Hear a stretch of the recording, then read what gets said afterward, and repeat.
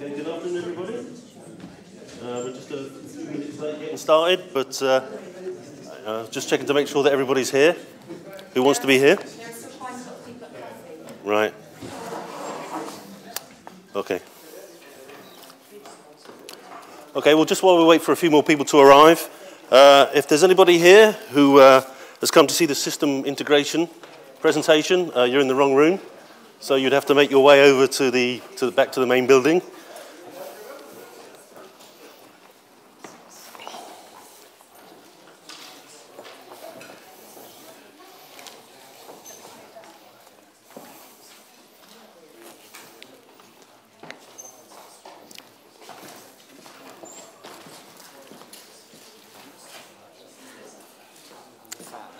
Sam, oh great, yeah, I was just looking around the room just to see where you were. So you're the one who kicks off first. So yeah. Have you checked the? I should actually, because I changed it.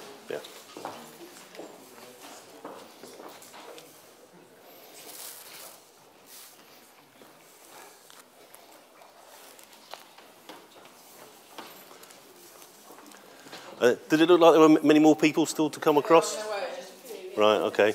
I'll give them another minute.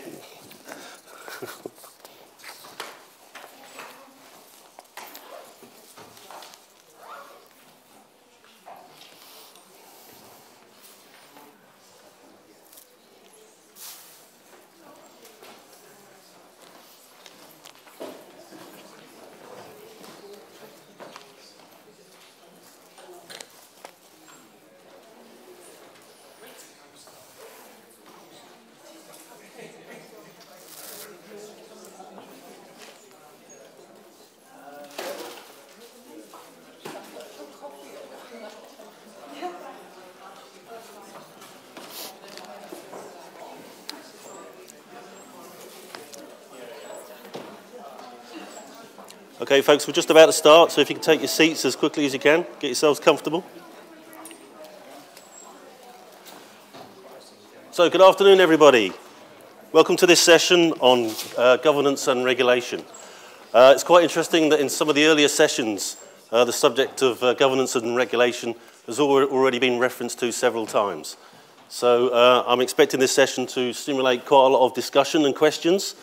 So I'm going to be quite strict with the speakers and try and limit them to a 10-minute presentation each, which will hopefully give us ample time in the latter part of the session to allow you, the audience, to ask the questions, to hear about the things that you want to know about. So we've got four presentations for you in this session. The first presentation is about the changing landscape of local energy governance in England. This presentation, I'd like to invite Sam to come up now. This presentation will be given by Sam Hampton. Sam is a bit of a local fella. He's doing a postdoctoral researching, looking at energy and transport at Oxford University. He's recently finished his UKERC PhD, looking at energy and environmental governance for SMEs in the UK. He's currently working on a couple of very interesting projects, which he may well mention in his presentation, looking at the trial of on-street electric vehicle charging technologies and also a large-scale demonstration hybrid battery. I think that was also mentioned earlier this morning. So I see your slides are up and running, so without further ado, over to you then, Sam. Thank you. That's right, I'm working on those two projects. One was called Energy Superhub Oxford, which is the bloody big battery. And I also work part-time for the Oxfordshire Local Enterprise Partnership. And actually that is the focus of my talk today. So the role of LEPs as an increasingly important actor in local energy governance. So there are two parts. I'm going to give you a whistle-stop tour of LEPs if you're not already familiar. And then the second part, I'm going to talk about their energy strategies that Patrick Alcon mentioned earlier. They've been working on these for the last 12 or 18 months. Okay, so as you can see here, there are 38 LEPs. They were initiated in around the beginning of this decade and broadly replaced regional development agencies, although not precisely in the timescales weren't very smooth, so lots of people got other jobs. So the call was made by government to businesses and local authorities to come together and draw lines on a map, which with some kind of economic logic. And now in some areas like Oxfordshire, it was they just kind of respected the traditional county boundary, but in others you've got places like Enterprise N3, where they felt that was a logical economic area. So they have 50-50 board memberships of local authorities and local businesses. How and who gets onto that board if you're a business is a question for another day.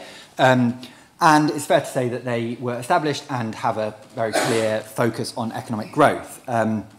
So cutting a long story short, they have a very broad remit. For example, they handle the European structural investment funds worth 17 billion in England, and have all kinds of other influence in flood control and lots of other things. But increasingly they are getting involved in energy and environment in quite a sporadic and varied way. So there was a benchmarking study done a couple of years ago showing real divergence. You know, some LEPs hadn't really mentioned environment or climate change at all, whereas others were taking a lead. Oxfordshire is considered one of those. Manchester is a leader.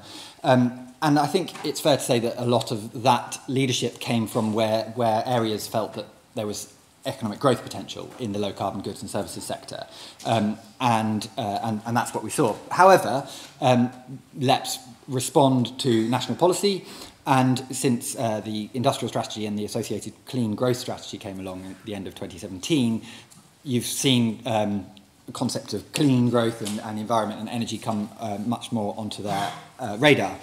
And as Patrick indicated, some money has been given to all of the LEPs to develop an energy strategy, and I think it's interesting that that money was given to LEPs as opposed to local authorities or others or directly. So they've been working on that, and that brings me to the small piece of work that I've done, just kind of reviewing the LEP strategies, as many as I could read. Lots of them are still not published for various reasons. And I was interested in three main issues. So the stakeholder engagement, which they all had to do, were important to them, the themes emerging and the strengths and weaknesses in these documents, and I'm interested in the extent to which they acknowledge and appreciate the concept of climate change. So I think it's fair to say, reading the strategies and what they've released about the workshops that they held, is that it's kind of it was the usual suspects attending these workshops.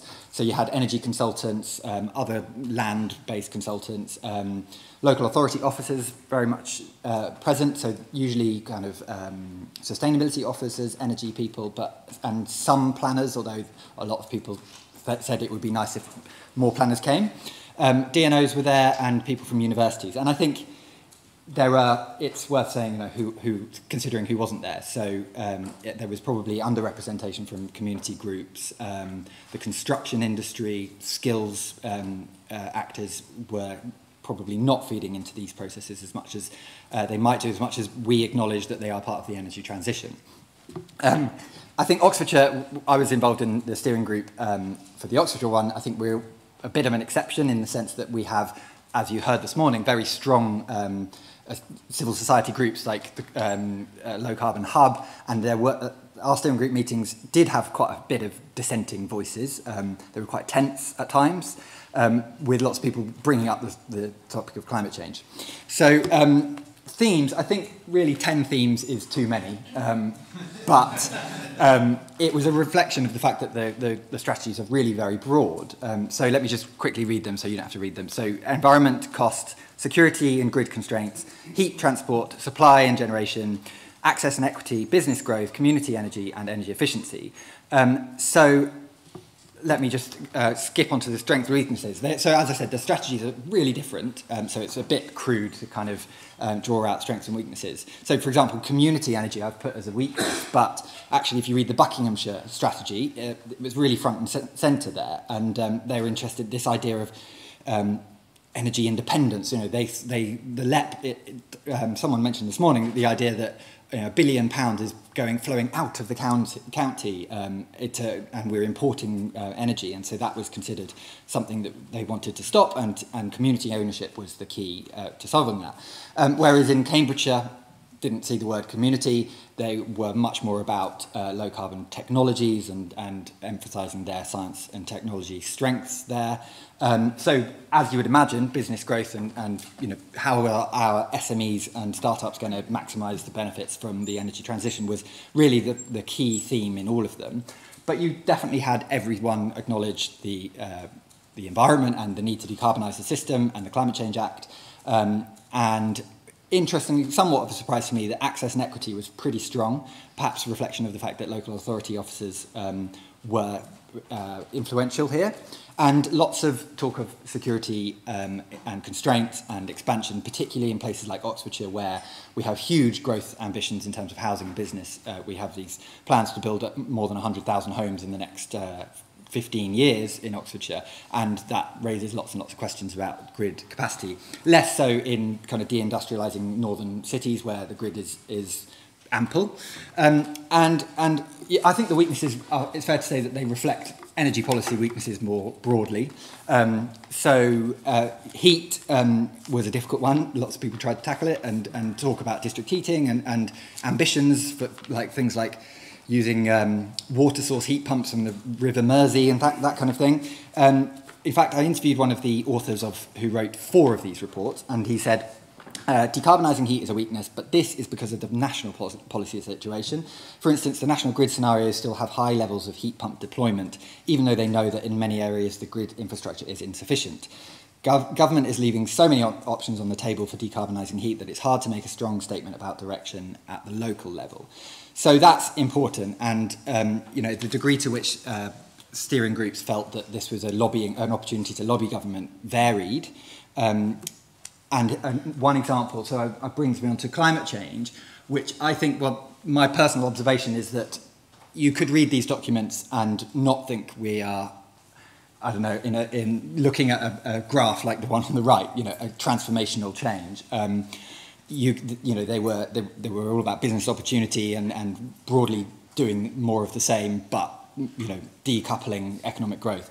But there was an interesting, Worcestershire was an interesting example where it was published just 2 weeks after the IPCC report in October last year, and they had this kind of section that looked very much like they'd added it in the last 2 weeks, that was kind of saying we are open to more ambition from central government as and when it comes, but we're only Worcestershire.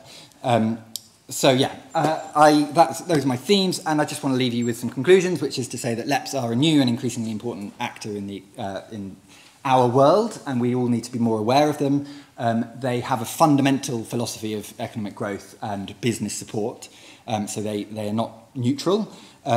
And it's definitely true that very few have any kind of expertise or background in energy and environment, which may not be a problem. They've outsourced these, but without that experience, they do bring business. So there's a kind of slant that we need to that needs a bit more social scientific analysis. And I think it's fair to say that the fact that energy strategies have been given to LEPs reflects the merger of DEC and BIS in central government. Previous to BEIS, DEC had very little interaction with LEPs. It was really just BIS and DCLG that they were interacting with. And so you could argue that LEPs are, prior to the clean growth strategy, they didn't really talk about the environment unless they felt that it was an advantage to them. So they are being pulled along by BEIS, which is a positive. Thank you very much.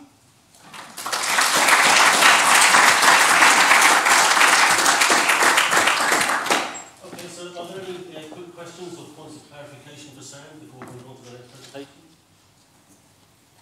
Okay, we have one down from the front. Hi Sam, it's Maggie from Edinburgh. Thanks very much, that's really great. I just wanted to, you touched a little bit on it in the last slide, but who actually wrote the report? So did LEPs get consultants to do it? And Yeah. so who were those? And how was that? Did any LEPs write their own? No, not as far as I was aware. Some, like the Buckinghamshire one, actually preempted this whole move. So their one dates from 2015. So that was the local authority that led on it with LEP input. But more or less, no, they all got given 40 or 50,000 and they all just spent it on consultants, yeah. So that's why one person wrote 40. Yeah, yeah.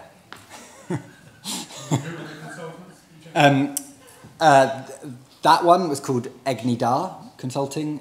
They were, off the top of my head, there were lots of different ones. Yeah, that's the one I remember. I can't remember now. Yeah, thanks. Was there another question there? If you'd just like to say who you are and who you work for. Yeah, Emma Jones from CAG Consultants, who didn't write any of the reports. I was just interested in your perspective of whether you feel that has that affected the, because that doesn't do anything really to add to their expertise, does it? When it's contracted out to consultants who made a fortune from this. And did you see any, are they doing anything to address that lack of expertise? You've got expertise traditionally sitting in local authorities are declining, and now that role has kind of partly been transferred to LEPs. Is there any secondment from local authorities or any other attempts to upskill themselves? I think it's a really good question, and I think I'm not sure nationally, but Oxfordshire is a very good case study because the consultants that were given all the money did a terrible job in Oxford, and actually. We did for that one. They were actually, they were basically booted out after the first draft, and then it went to Oxfordshire County Council, who wrote the rest of it with lots of the unpaid steering group. And in terms of secondments, yes, but more politics, more difficulties. There were lots of HR issues around, if you work for a local authority, your pension is a lot better than if you work for LEPs, and so lots of the ones who got seconded and then two-paid or 2P'd or whatever have now got different jobs because they were, our LEP has found it extremely difficult to recruit full stop, let alone energy and environmental professionals. Okay, thank you, Sam. Thank you. Okay, so now we move on to our second presentation, sticking with this theme of governance, and in this sense it's governance models to do with low carbon thermal networks. This is going to be a joint presentation from Michael and from Trent. So I guess are you going to start, Michael? Well, no, we'll do it jointly if you don't mind, Alan. Right. So we've got it all figured out who's doing which page. Okay. Here. Okay. Well, whilst you fiddle with the technology, I'll just give you a bit of an introduction. So Trent, in fact, I've gone back to the beginning again. I've jumped somebody. I think I have to use it. Trent has come to us from Vancouver. I believe you flew here yesterday. So not too jet lagged. He's looking more bushy-eyed and bushy-tailed than quite a lot of other people I've seen today. Trent has 25 years' experience in this field, so we've definitely got an expert on our hands here. He's very passionate about the interface between city buildings and energy development, so seeing that whole systems approach. So, well, rather than hear me waffle on about it, it's better to hear it from the experts themselves. So over to you. Over to you, Michael. Okay, come on, Trent. So come on up. Very grateful for my colleague Trent, my collaborator Trent, for coming over from Vancouver. We're not academics, and so it's a slightly different change of pace, is that we're practitioners. We're the people that make it happen, social entrepreneurs, and this, that, and the next thing.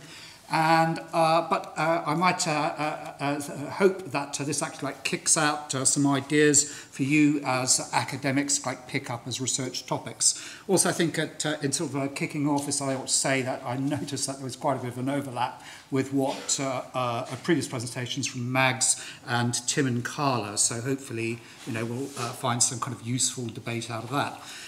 To kick off is that most probably you may be aware that the Competition and Markets Authority last year conducted a study of the heat networks market to find out if there was any consumer detriment taking place.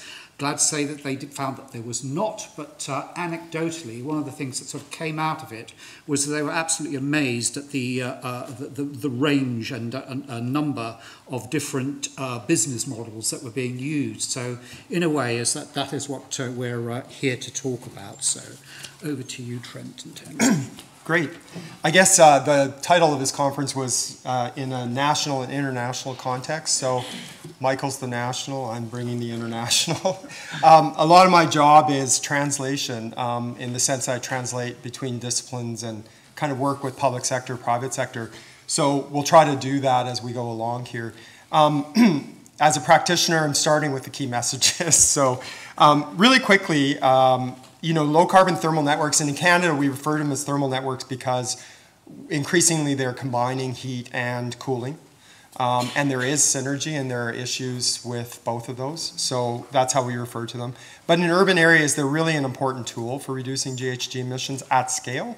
Low carbon thermal networks whether they're publicly owned or privately owned, they're a form of public infrastructure. And that's a key message that we want to leave you with. And that means that there's a role for public governance, policy, intervention, and so on.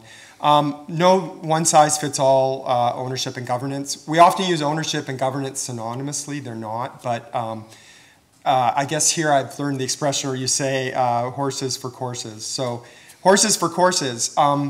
There's really no right business model, and I've worked on them all. But I will tell you, and the conversation we're not having, is there are bad examples of all of them and good examples of all of them. And that's a more interesting conversation to me as a practitioner, is if I have a client that wants to work on a publicly owned one, what makes a publicly owned network work, or a partnership?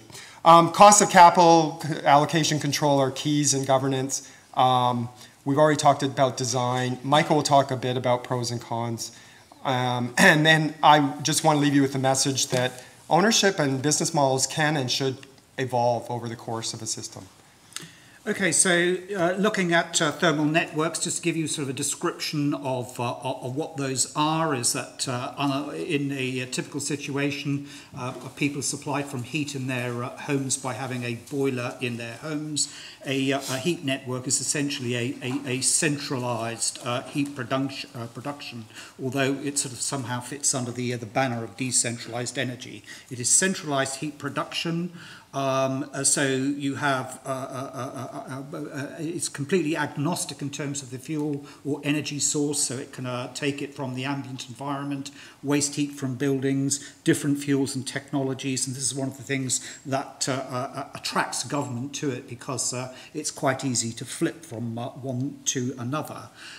It requires a certain level of thermal density, diversity of loads, different types of user types, and critically having an anchor customer to actually act as the cornerstone to getting it off the ground. Now, because of that, it is most applicable in urban areas, high density areas, but those don't necessarily have to be big cities. They can be down to like village scale, provided it's got those kind of three aspects. So just really quickly, our approach is we're going to present 3 case studies, just compare and contrast. But Michael's really already described why thermal networks. This is more to seed a conversation. I just would add a few things. You know, they really are an important pathway to low carbon. I've worked primarily in an urban context, and I don't see many cities finding ways or pathways to achieve those, just because the ratio of energy density to needs is so high. There's a lot of, on the continent anyway, there's a lot of discussion about the integration of heat network or thermal networks with other sectors. So integrating with electricity and microgrid, but also use of waste and so on. I've already talked about this. They're public infrastructure in our view, and that's because they're a foundation of economic and social well-being, but they're very capital intensive, they're tied to place, and they provide both public and private benefits, and those have to be accounted for in the business model. So this is the overlap. I'll just present it, and then Michael will talk, and then we'll present just a couple of case studies. But I think about it, and I'm saying simplified, because there's a number of ways. There's, in the literature, a lot of talk about the degree of publicness and the degree of privateness. So this is a real simplification, because there's a number of attributes. But you can think of 100% public ownership all the way down to 100% private. And what I find interesting is the conversation often becomes those two poles, but most of my work is actually in what we call the hybrid models. And I won't go through all of them, but starting at the top are various forms of government ownership or local authorities. And then in the middle, on the hybrids, what we mean by that, they can be as simple as split assets where the private sector owns some asset, for example, heat generation, and the public sector owns the distribution asset. Joint ventures are when you collectively own both assets. Cooperatives are a form of customer ownership, very difficult to achieve in my experience in a capital-intensive industry, but you do see them emerge, especially in the second wave. You have not-for-profit, so they're not cooperatives, but they get seed capital and they operate on a non-profit basis. The concession model, and there was a good question this morning about concession models, and then private for profit. But I will point out all of those have some form of public governance in them.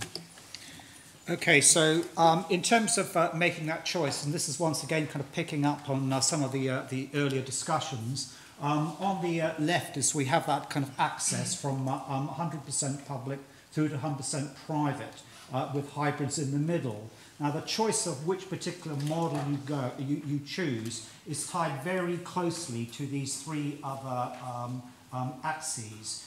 The first one is cost of capital. Now, the public sector can actually access a capital at 3.5% through the Public Works Loan Board, whereas down at the other end is that the commercial sector is typically looking for a return of capital of around about 15%.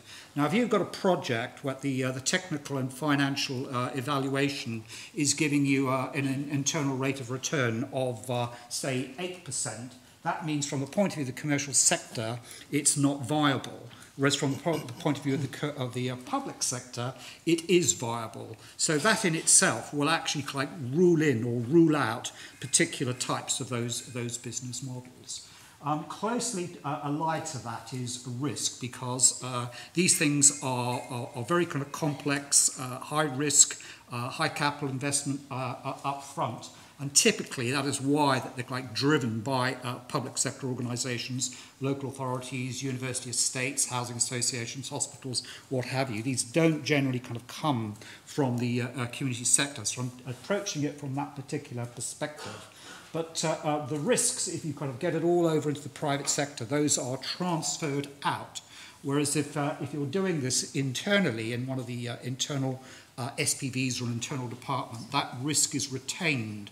In respect of that is that the general rule of thumb is that the person who's actually carrying that risk wants to have control of the project to be best able to manage it. So therefore is that the element of control is closely linked to that. And from the perspective of the public sector, what they really want to control is generally what the heat rate is, the rate or tariff, or the expansion of the network. That's what they kind of need the control for. Now, in practice, is that you're not going to get a kind of a pure situation, because all of these things are determined by local attitudes, local viewpoints, and most probably there's going to be a mix of those things where people arrive at a decision about what's best for their locality.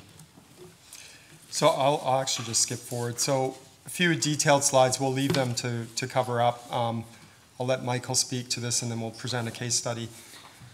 Okay, we short of time then. Okay, so one of the questions that we kind of debated about, and I sort of had this kind of viewpoint that that local community energy was sort of somehow more virtuous. But then in actually sort of discussing it with Trent, is that he kind of pointed out various things where it was a shortfall. So we sort of tried to summarize it here, is that with kind of local is that you're close to the customer, is the ability to kind of involve them in local governance. You're aware of the impact of investment decisions, but on the other hand is that you actually suffer from the sort of scale in terms of kind of procurement, power trading, securing funding, and all of those things make the particular project vulnerable to system shock. Whereas on the other hand, is that from a big energy point of view, is that they've got that which enables them to be more resilient to a system shock. But there's like a downside, is that they are remote from customers, remote from investment impacts. Bureaucratic, I kind of find, is that because they're going to get divided into different departments and you get turf wars between different departments and trying to make a decision, carry a heavy payroll, and have a kind of problem with local credibility. So the question is really, between these two, where is the sweet spot? Where is the ideal in this particular aspect? Okay, so moving on to kind of making this really concrete. And really what I want to do with the case study is present a framework for thinking about it. And so we picked 3 examples, 2 from British Columbia and 1 here in the UK, of different forms of ownership and a way of thinking about it. So the first one that I picked, one of my projects was the Southeast Falls Creek utility, which is a new utility that actually started with the Olympic Village in 2010. But I'm happy to say it's now expanded 3 times since 2010 and is an ongoing concern. And this is the building. It won an architectural award. We can talk about that. It's a sewer heat system. One of the conversations that we've been having in this workshop is electrification of heat. And I always point out there's different ways to electrify heat. And heat networks are one means of electrification. What we've done is centralize the heat pump. And we achieve very high COPs through a centralized approach, and we're able to minimize capital because we're diversifying the loads. So this utility serves, instead of just the Olympic Village, it actually serves 3 large neighborhoods in central Vancouver. So this is really the framework we want to present. I'll just focus for a second on it, then I'll present the second case study. When I think about ownership or governance models, I think about a few things. I mean, ownership is only one point. Who owns the asset? The next question is, how is the asset owned? Like what form it takes. So you can have a city department, which is what Southeast Falls Creek is, or a special purpose vehicle. Then the other thing, and I understand the terminology might be different here in the UK, but funding and financing, they're often confused. The way I think about it is financing is who gives you the capital. Is it 100% debt? Is there equity in it? Are there grants? Funding is how's that capital paid back? Does it come back from general tax revenues or through user rates? So Southeast Falls Creek was set up as a wholly owned government department within the city of Vancouver. It's ring-fenced, it's financed, or it's funded 100% through user rates. There's no cross-subsidies. They do have some external grants. It's 100% debt financing, but the city used a private sector financing model. So they actually charge a rate of return equivalent to the private sector, which in British Columbia is regulated. And it's interesting, you're talking about 15% IRRs. Our regulated IRR for a utility in British Columbia is around 7%, all in, debt and equity, post-tax. So it is possible to get low-cost capital, and I've never had trouble getting capital. The issue has been getting a system that they can fund. But that's, they chose to emulate that, so we charge the user 7% cost of capital. The governance is interesting. It's governed by council, but they set up an independent rate panel. And that was to get some credibility with respect to setting rates, because think about it, municipalities often offer services citywide, like sewer and water. This is going to a single neighborhood, and it's a new type of service that is normally offered by a more commercial entity. So they wanted to bring credibility to it by having an independent rate advisory panel of experts that advise council on setting rates. And then a few things I want to say. There's a bunch of policies that enable the system. We have a service area bylaw that requires connection. There's voluntary connections outside of that. They have to meet low carbon targets. There's a price target, and we have net metering within the system. But the 2 last things that I want to leave you in thinking about all models is competition and evolution. So I often get, oh, they say this is mandatory connection, so there's no competition. Well, that's not quite true. You can have competition in these business models. It's just upstream from the end user. So they have competition design, they have to tender, they don't do any construction internally, so they tender all that. And then at the periphery, we do have voluntary connections as a test of the business model. And then finally, from an evolutionary perspective, when we set up the utility, there's nothing like an Olympic deadline to get done. But we said maybe the city doesn't want to own it permanently. So they have an ownership review every 5 years, and it was set up specifically that it could be devolved. So really quickly, Michael will present another one from the UK, but... sorry to interrupt you guys, yeah. We are running a bit short of time, yeah. So can I just ask you to move to the line? I'll just move. So same thing, this was a split ownership model, and you'll get this in the slides after, and we can talk about it. The only thing I wanted to highlight here, again, strong public governance, but they brought the private sector in to deliver. And then Aberdeen. Okay, so generally speaking, when you see these things, they're done in engineers' drawings. We've converted this to a tube map so it can give you a feel for what's been happening. Is that we started over here with Stockett Hill back in 2002 with just 4 blocks of flats, and have expanded doing all these heat networks in different parts of the city, and the idea is that they will all be eventually connected together into a ring main. That kind of little pink bit has been built, but the green bit is Future and the city, in association with the county and Moray, are building an energy from waste plant, in which we'll be able to take the heat from that. So following Trent's approach is that this one is a company limited by guarantee, and the ownership is vested in 5 members, one of whom is the city. And that's very kind of important, because that means that they are always in the minority. They are actually kind of reserved 2 seats on the board. There's 8 volunteer directors. The funding is that the council has a capital programme where it's actually refurbishing flats within their kind of their ownership, and they kind of ring fence the bit that they would spend on energy, and that comes to us. We also benefited significantly from successive energy company obligation programmes, Scots low government loans, grants, and we've also taken out commercial debt. Financing is that we are in fact providing contracting to the City Council, commercial and residential heat sales, connection charges, power sales to the grid, we do private wire as well, and demand side response as well.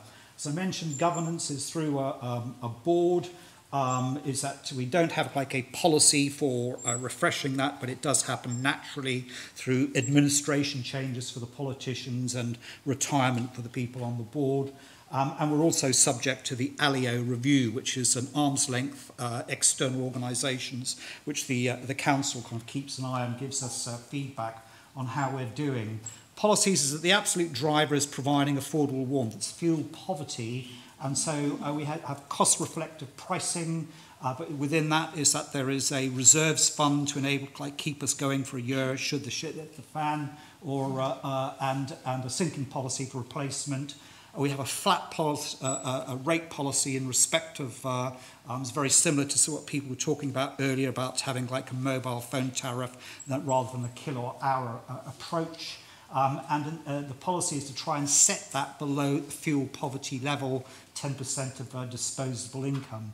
We have a framework agreement with the council to deliver deliver these projects within their buildings for the next 40 years.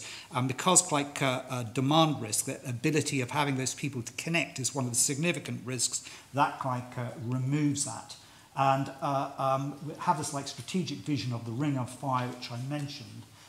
The evolutionary mechanisms are as that we can expand that beyond the residential sector, which was the original view. We've now got about 4,000 homes connected, but now like 25 up to 30 other public buildings, and have set up a wholly owned for-profit subsidiary that actually like engages with commercial buildings to do that, and that it protects our TECL exemption in respect of our relationship with the City Council. So it's got that kind of flexibility to be able to evolve going into the future.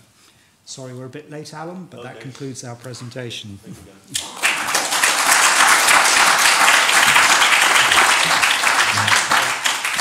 Certainly it's quite hard to squeeze 50 years of experience into a 10-minute presentation, so I'll forgive you on this occasion, but the price will be a long discussion, I think, this evening to cover on some of the points you weren't able to cover. Okay, any clarifying questions before we move on? You just explained TECL. Okay, so under public sector procurement law is that if the council was like seeking to take a heat supply from in the market, they would have to tender it. However, is that if like organisation that's providing it is acting as if it were an internal department of the council, then it can invoke this thing called a TECL exemption, so it doesn't have to be tendered, and that sort of provides us with a reduced complexity in terms of procurement and dealing with the local authority. However, as Trent said, is that we do have competition at a different level, so the design, build, operate, maintain, and some financing is that we kind of competitively tender that, and that has got to comply with public sector procurement methodology. Okay, thank you. Okay, I'm conscious of time, so we'll now move on to our third presentation. Third presentation continues the theme of local government. It's looking at sustainable energy capacities, scale, context and materiality.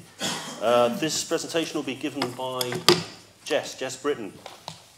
Jess, you're a research fellow at the University of Exeter. Yes. So Exeter is the southwest is a well-known area of progress in terms of sustainable energy. And with all that lovely sunshine you get down in the southwest. I see you're currently part of the IGov project. Yes, I am. So you will actually hear a little bit more about the IGov project if you get up early enough for the 9 o'clock session tomorrow. So there'll be a bit more on that, I think, in more of a workshop environment. So I see that your slides are now up, Jess, so I won't waffle on anymore and hand over straight to you. Thank you. Thank you very much. That was going to be my first plug, actually, to say that my IGov colleagues have got the 9 a.m. session tomorrow. So I would recommend that as a way to shake off a hangover if you happen to have it.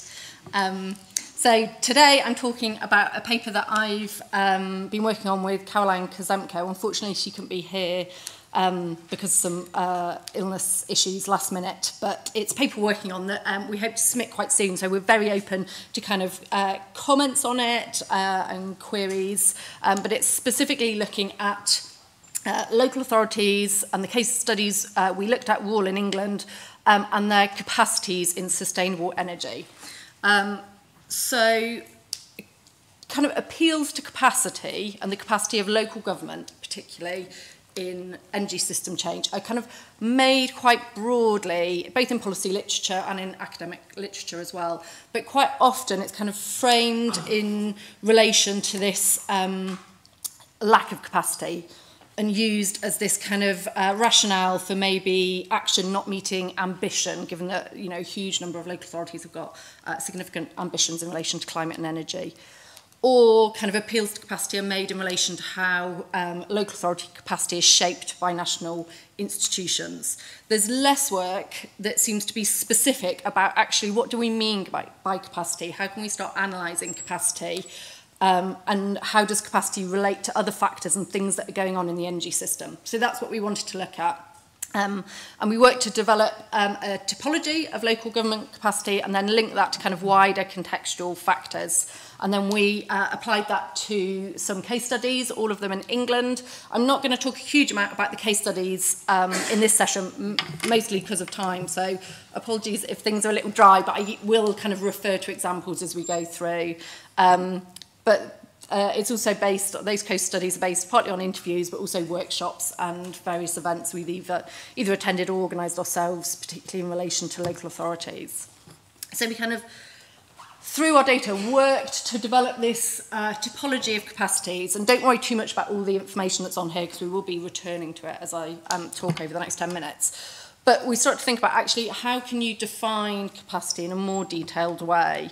Partly that relates to responsibilities, so that's around statutory duties and clearly demarked political responsibilities. And we define that quite separately from autonomy, so that's about local discretion to take decisions and decide on policies. We then had a capacity type around financial assets, so financial resources, but also ability to raise tax or access capital locally as well as actual asset ownership. Personnel capacity, so numbers and quality of staff able to develop and implement strategies. And we actually separated that slightly from knowledge capacities as well, which might be in-house, but it's also about kind of that broader network of knowledge capacities as well.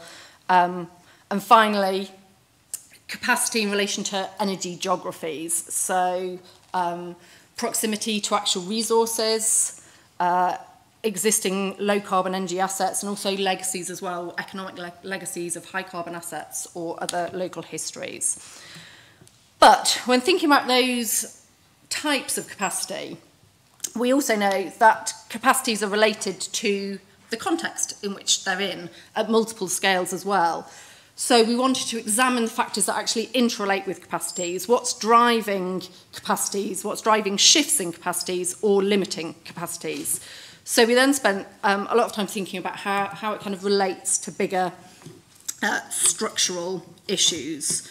And we relate it to these kind of 4 areas of context. So national and global political economy, local political economies, energy and climate policy, across scales and material aspects of energy systems across scales, and I'll talk a bit more about them in detail now. So we will spend a bit of time on this diagram.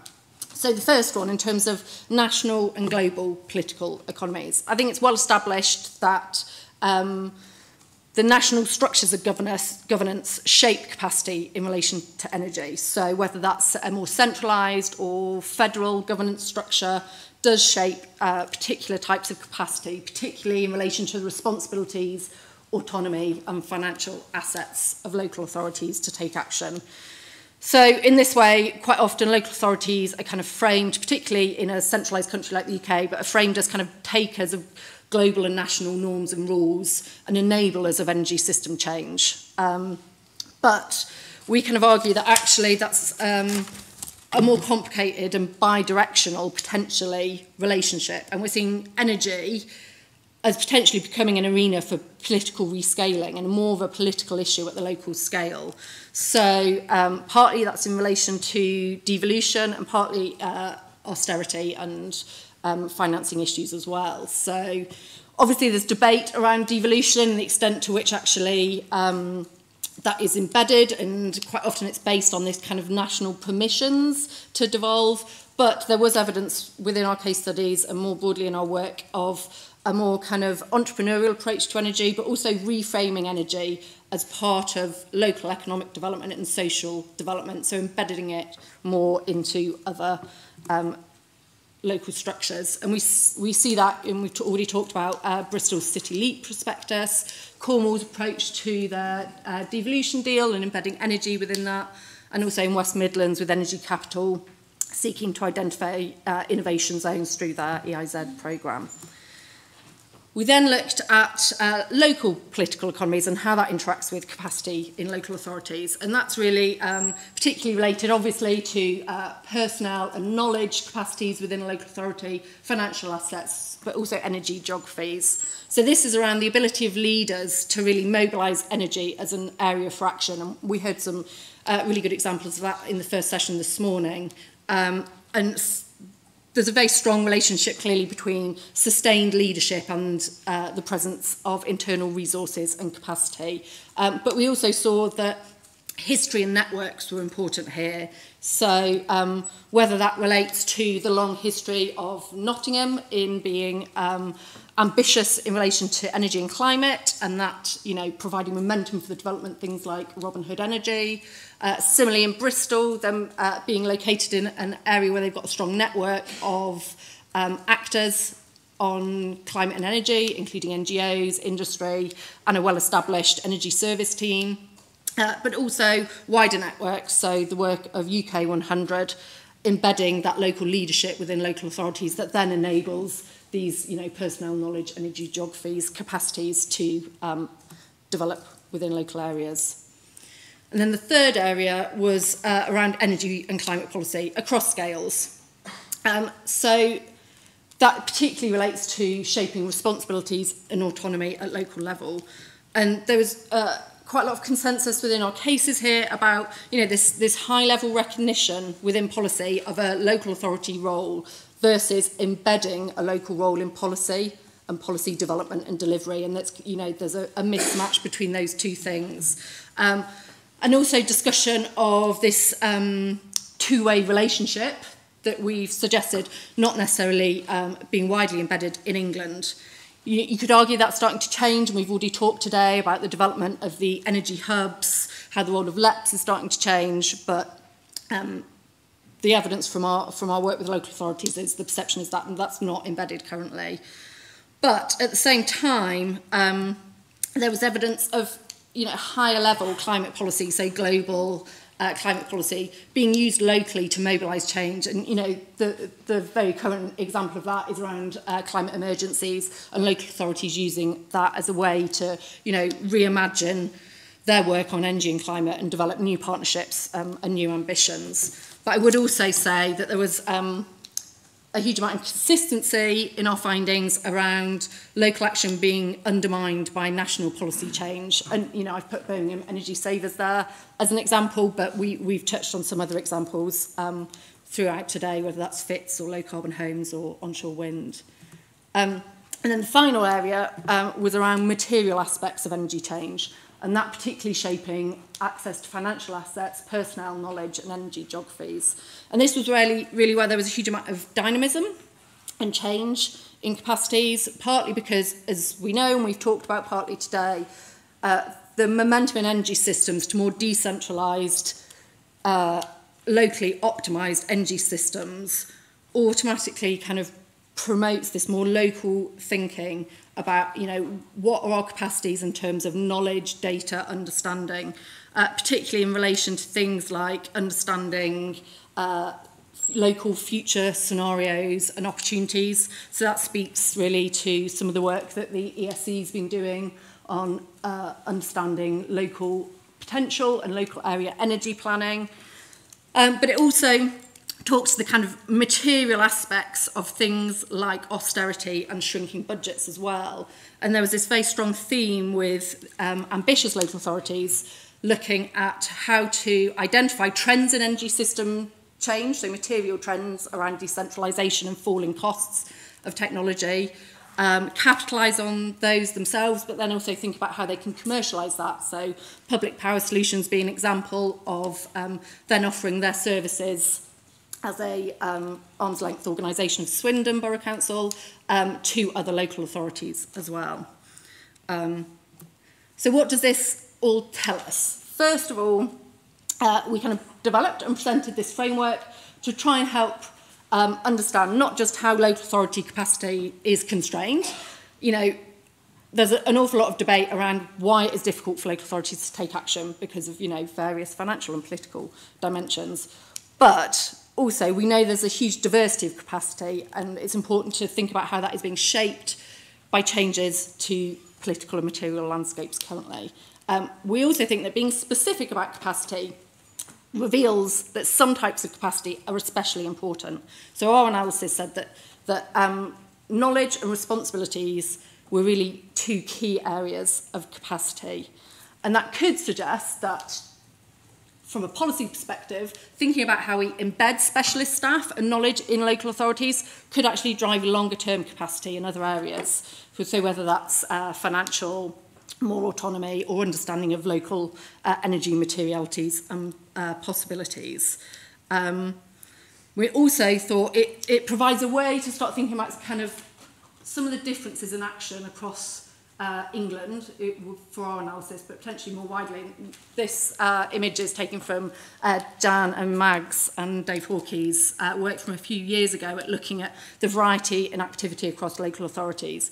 So although it's helpful to think about why activity might be constrained, and it's also helpful to think about the very ambitious leading local authorities, what that doesn't do is think about, okay, how do we enact policies to bring all areas up to the same level of change, given that we know every area is going to need a very localised transition, and local authorities are likely to play a very key role in that.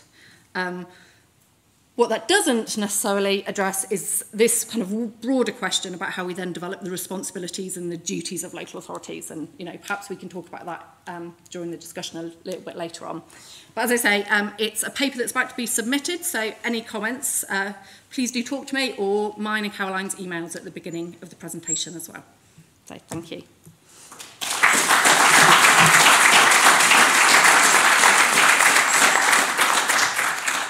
Okay, so I can maybe take one or two questions on points of clarification. I see a hand up over there. Yeah. John Cape from iPower. We've certainly seen exactly what you said about local authorities with ambition but just not having the staff, or no longer having the staff to implement them. Have you looked at examples, and I'm thinking of Southend City Council, which have structured energy projects such that there's enough revenue coming back, that the revenue is used in energy projects to fund the maintenance of the energy team, so actually there was a sufficient team in place there. Yeah, so that was absolutely the approach in some of our case studies, yeah. And I think that's kind of speaks to the point I made at the end around embedding the kind of skills and knowledge enables then the kind of financial autonomy to be built up. And that the two are really closely linked, but actually until you've got that kind of knowledge capacity within an authority, it's very difficult for them to get into a place where they can develop self-sustaining projects. 5 years to get there, so yeah. enough lead time to get to that point. Yeah, absolutely. Okay, well, I think we'll thank you very much then, Jess. So I think it's now appropriate now for us to move on to our fourth and final presentation. So last but not least, we have Ben Traffram. Again, I think we continue a little bit of the international theme. Although Ben is from the UK, he's part of a team that also has strong links with Australia, with offices also in Sydney. So the title of this presentation is Contestability and Regulation of Local Energy Systems, Lessons from Australia. So, yeah. Yeah, I think also looking at some of this as well, I think Ben has also had some experience working with Ofgem in terms of some of the Rio price controls. So I might need to talk to him about those later on as well. Okay, over to you now, Ben. Thanks, Aaron. Thank you. So you're here, so you probably see local energy as an opportunity to really reimagine the energy system overall and get better outcomes for consumers. And regulation is key to that. Economists always complain that we don't really get sort of real-life experiments. We sort of work on our computer or a piece of paper with some wonderful theories and see them get blown up in the real world. What's nice about Australia is it's a bit like a real-world experiment when it comes to the energy transition and issues around local energy. So there are important lessons we can learn from Australia for the kind of regulatory models that might work for local energy. That's what I was hoping to talk to you about today. Now, I realise many of you will not be familiar with SEPA and our somewhat misleading name, but we've been around for about 20 years now. We're an economic consultancy. We work basically in the interaction, in a space where private and public issues interact. So a lot of work in energy policy, a lot of work in transport, and in their application in terms of regulation. And as Alan mentioned earlier, we're actually headquartered in London, but we do have a small office in Sydney. And what that allows for is for some really nice sort of cross-pollination of ideas between Australia and UK. So a couple of years ago, we did a piece of work for the Australian Energy Market Commission, looking at how you might sort of flex the regulatory models that are used in Australia for different types of energy services, and that'll be the focus here. So, as I said, Australia really is at the forefront of the energy transition. It's got what's said to be the world's longest interconnected electricity system on the East Coast. But as you can see, lots of other remote communities and individual networks. Historically, the only way to get reliable power to those remote communities was through the grid. As you can imagine, though, having wires running across thousands of kilometers to serve a small community is extremely expensive, and there are all sorts of issues around security of supply in a country that faces both tropical storms and bushfires. So, with a huge potential for sun and wind generation, and with batteries becoming an increasingly commercially viable option, standalone power systems are a viable alternative in Australia increasingly, and the scope is massive. And that's reflected in the types of policy and regulatory reviews that have been seen in Australia in the last few years. And that's kind of the starting point for this work. Now, just to be clear, for the rest of the presentation, when I say regulation, I'm talking about economic regulation in the sense that we tend to think about in terms of things like the Rio model, so the way that the monopoly energy systems are regulated. Obviously, when it comes to local energy, there are lots of important other regulatory considerations, as we've heard earlier in the session, questions around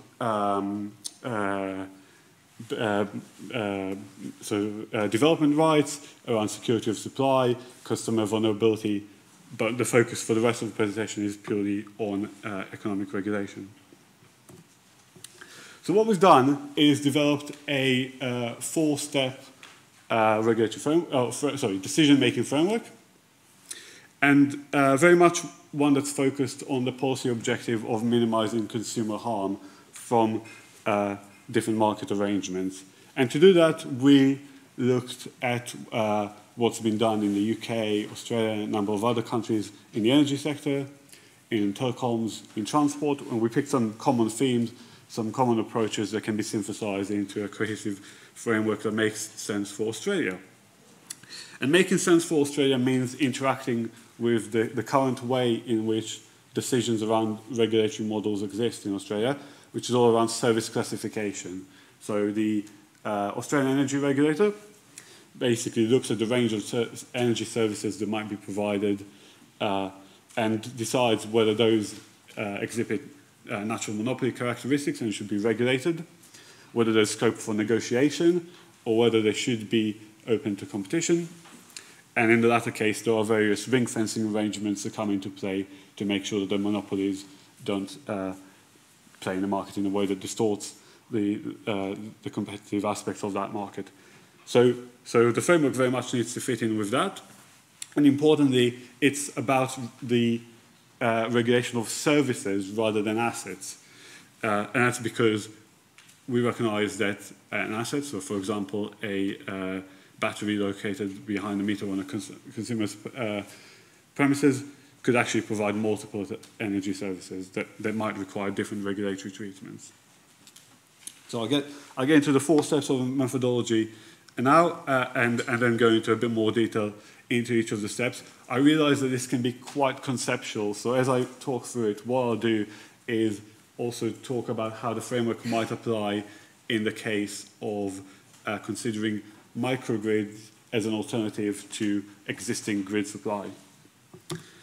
So the first step is to do with whether we can actually distinguish the particular service from other energy services. If we can do that, then we're concerned with any fundamental barriers to competition. If we haven't found any fundamental barriers to competition, we want to understand whether general competition protections are sufficient to prevent the types of consumer harms that we might be concerned about. And then lastly, we want to understand whether competition is really likely to result in greater benefits to consumers than regulation, or whether some form of regulation is required. Now, hopefully, when you look at that, something that will jump up immediately to you is that the answer to all of this will change over time, with technological changes, with different consumer preferences, with different political objectives. So it is important to revisit the framework, or the assessment against the framework, I should say, when something material changes. So the first step, So the first step is really the fundamental step to all of this. And this is about whether we can distinguish the service from other energy services. That might sound really theoretical, but fundamentally what it comes down to is, can we attribute the costs of the service to individual consumers or groups of consumers? If we can't do that, that's really a dead end. But if we can, then we can move on. In the case of a microgrid, hopefully it's pretty obvious that we can. There are physical boundaries to the microgrid, and that makes things much simpler. So then we're interested in understanding whether a competitive market can really emerge for the service. So looking from an economic perspective at the supply side, we're interested in questions around economies of scope and scale, whether there are any significant coordination costs, any network effects in place, whether there might be any vertical integration issues that we need to worry about. And now on the demand side, we're interested in any countervailing buyer power. So we want to understand the availability of substitutes. We want to understand whether there are any information asymmetries between the buyers and the sellers. We want to understand whether there's any scope for the customers or their agents to actually negotiate with the seller. And importantly, we want to understand whether there are any significant switching or searching costs. You'd probably be aware that one of the key arguments for why a competitive retail market in the UK energy is seen to have failed, by some at least, is those significant switching and searching costs.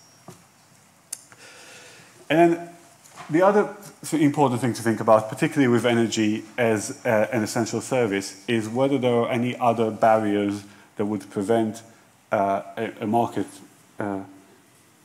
emerging. And in this case, so for example, with energy, only certain organizations are able to provide or sell energy, again, because of its view as an essential service.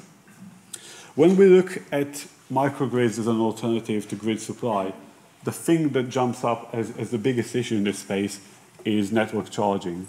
And in particular, at the moment, the lack of cost-effective network charging. And what that means is that for a number of customers, they're effectively being cross-subsidized to be on the grid, and clearly a microgrid or local energy solution would be less financially viable for them. But then there are other groups of customers who actually see going off-grid as an opportunity to avoid the sunk costs of the network that don't really reflect their own consumption. So that's a key point that we'll come back to later. So the next step for us is then to think about whether specific regulatory arrangements are needed for the service, or whether we'll be comfortable with the general powers of competition, so the sort of things that are in the Competition Act of '98. So in the previous step, we would have identified the nature of the concern around market power or any other type of consumer harm. And we can use the existing evidence, case law, in the case of UK competition issues, to understand the likelihood and the implications of any enforcement action.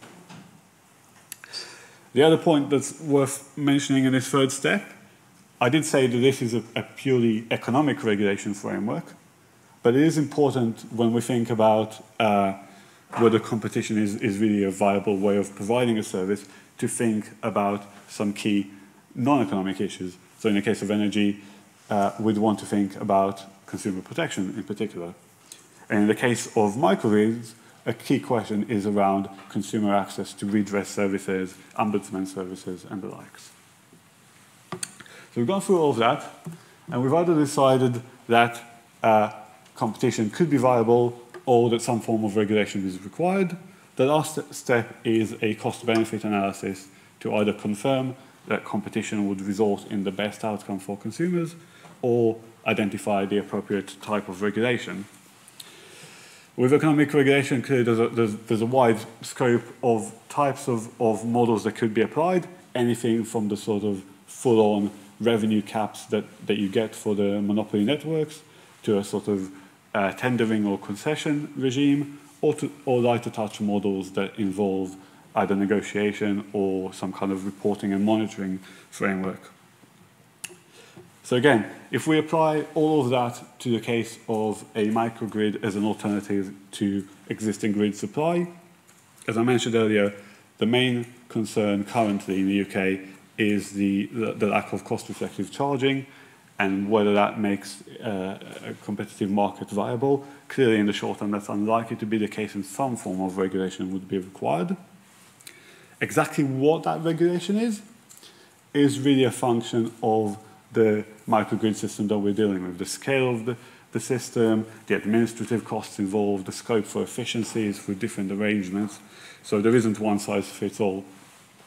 And as you're probably aware, Ofgem did recently launch a significant code review into network charging. So it's entirely possible that if we revisit this in a few years' time, the answer would be quite different. So just to wrap up, the framework here involves 4 sequential steps: distinguishing the service, understanding any fundamental barriers to competition, understanding the scope to use existing competition powers, and then the CBA of the service. Thank you.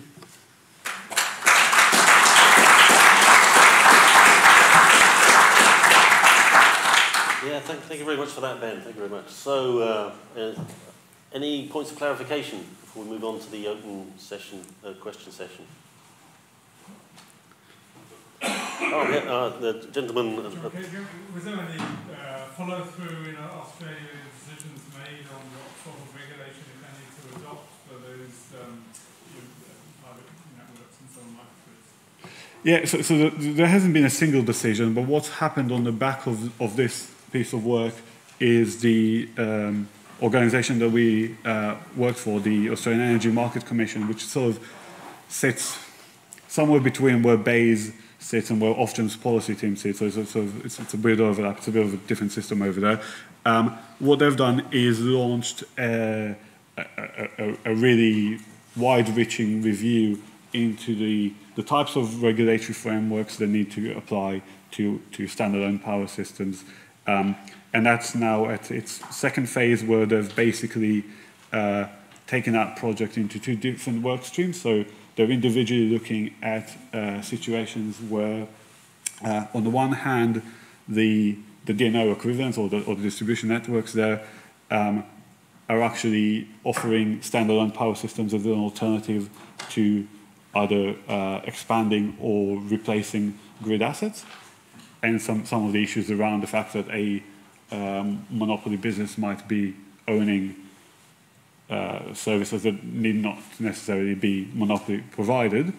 So that's one work stream that's still ongoing. I think they published a consultation paper at the end of last year. And then they've got a second work stream that looks at the scope for more sort of competition-based arrangements in the case where standalone power systems are not provided by the incumbent distribution business.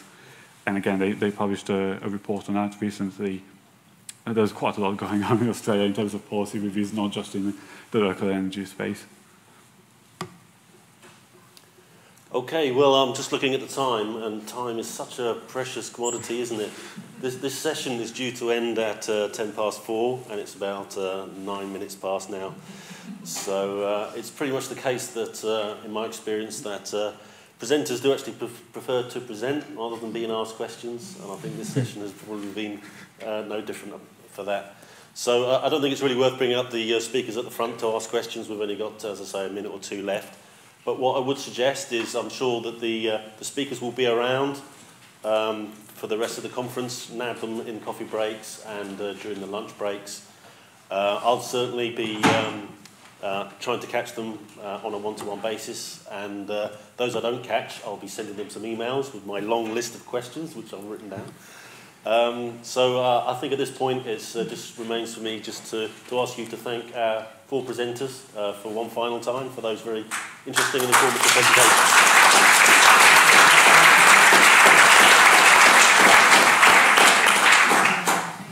Okay, and just to confirm, I believe that the next session is due to start at about in 5 minutes' time at 15:15, and I believe it will be in this room. So there's just enough time to take a quick comfort break for those who need it, in the expectation that the next session will be starting at 15:15.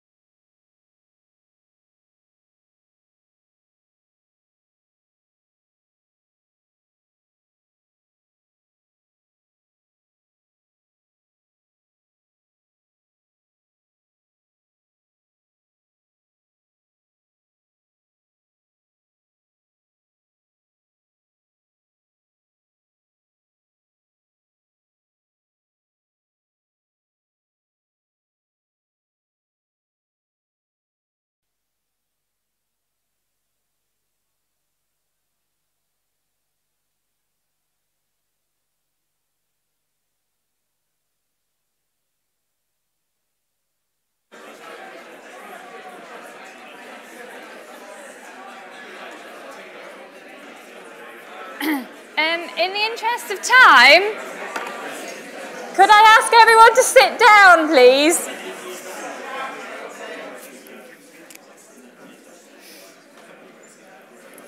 Thank you. Good old shout, never did any harm. Just in the interest of time, we've got some fantastic speakers for this last session on the role of citizens in local energy, so I'd really like to give them time to speak and have plenty of time for questions. So we are focusing in detail in this session on citizens, who they are, what they think, what their role is in local energy. And as I said, we've got some fantastic speakers. We've got Christina Demski, who's a lecturer from the School of Psychology at the University of Cardiff. And she'll be speaking to us about all the work she's been doing on public values and what those values that people hold about the energy system mean for their engagement and their participation in local energy. We've got James Ochiltree, he's a project manager with a low carbon hub who have several name checks throughout the day. So it'd be great to hear a bit more about the work they do, working on community energy and engaging citizens in community energy. We've got Rajni Nair, who's a senior policy researcher from Citizens Advice, coming to talk about Citizens Advice and their work on particularly generation and buying local energy. And we've got Andrew Hunt, who's a strategy, partnerships and policy manager at Oldham Council, talking about all the work Oldham Council's doing around community energy and briefly touching on an EU project they've got on community energy. So we'll start in the order we've got on the slide, which is Christina, James, Rajni and Andrew, and they'll give 5-minute introduction and then we'll open it out to the floor for questions. Okay, thank you. I was told to sit close to the microphone. Okay, so thank you for having me. I was asked to talk a little bit about the values and perceptions that might affect the development of local energy systems, so from the public perspective. And sort of the insights that I'm providing come from various research projects that I've been involved in to do with public engagement with energy transitions. And I've just included this slide here to kind of plug our latest reports. Well, one of them is relatively old by now, but these are the 2 UKERC projects that we've been involved in, one on public values towards energy system change, which is more broader, this idea about energy transitions, and then the more recent one around looking at paying for energy transitions. But generally, there's also other projects I've been involved in. So, for example, we've seen presentations on Restless, so this project on energy storage, for example. And I think in all of these projects, we often start from the point that people have sort of values and principles that they use to kind of work out whether they prefer something or don't like something or do like something or what they should think about some sort of new development. And we might think about like technologies, like electric vehicles, energy storage batteries, renewable energy technologies, and so on, but also other things like different types of governance models, business models, different ways to kind of enable different services or practices.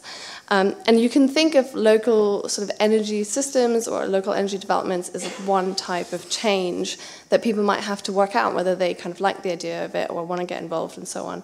So I think I'm talking kind of from a point of view that I haven't been involved in any research projects that look explicitly at energy communities and how they've come about and all of that stuff. I'm sure there's loads of experience in the room who can talk about that.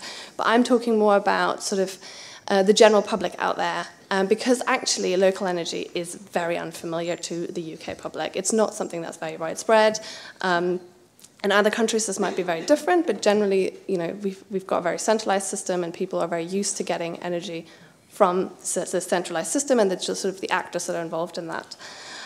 So I think we've been, so from all the different projects that I've been involved in, we can kind of come up with some insights, some of the values and the principles that inform what people think about this idea of maybe getting involved, either owning, for example, their own energy generation, or getting involved in community energy projects, or this idea of having energy produced or managed at a more local level, whatever that kind of form that might take.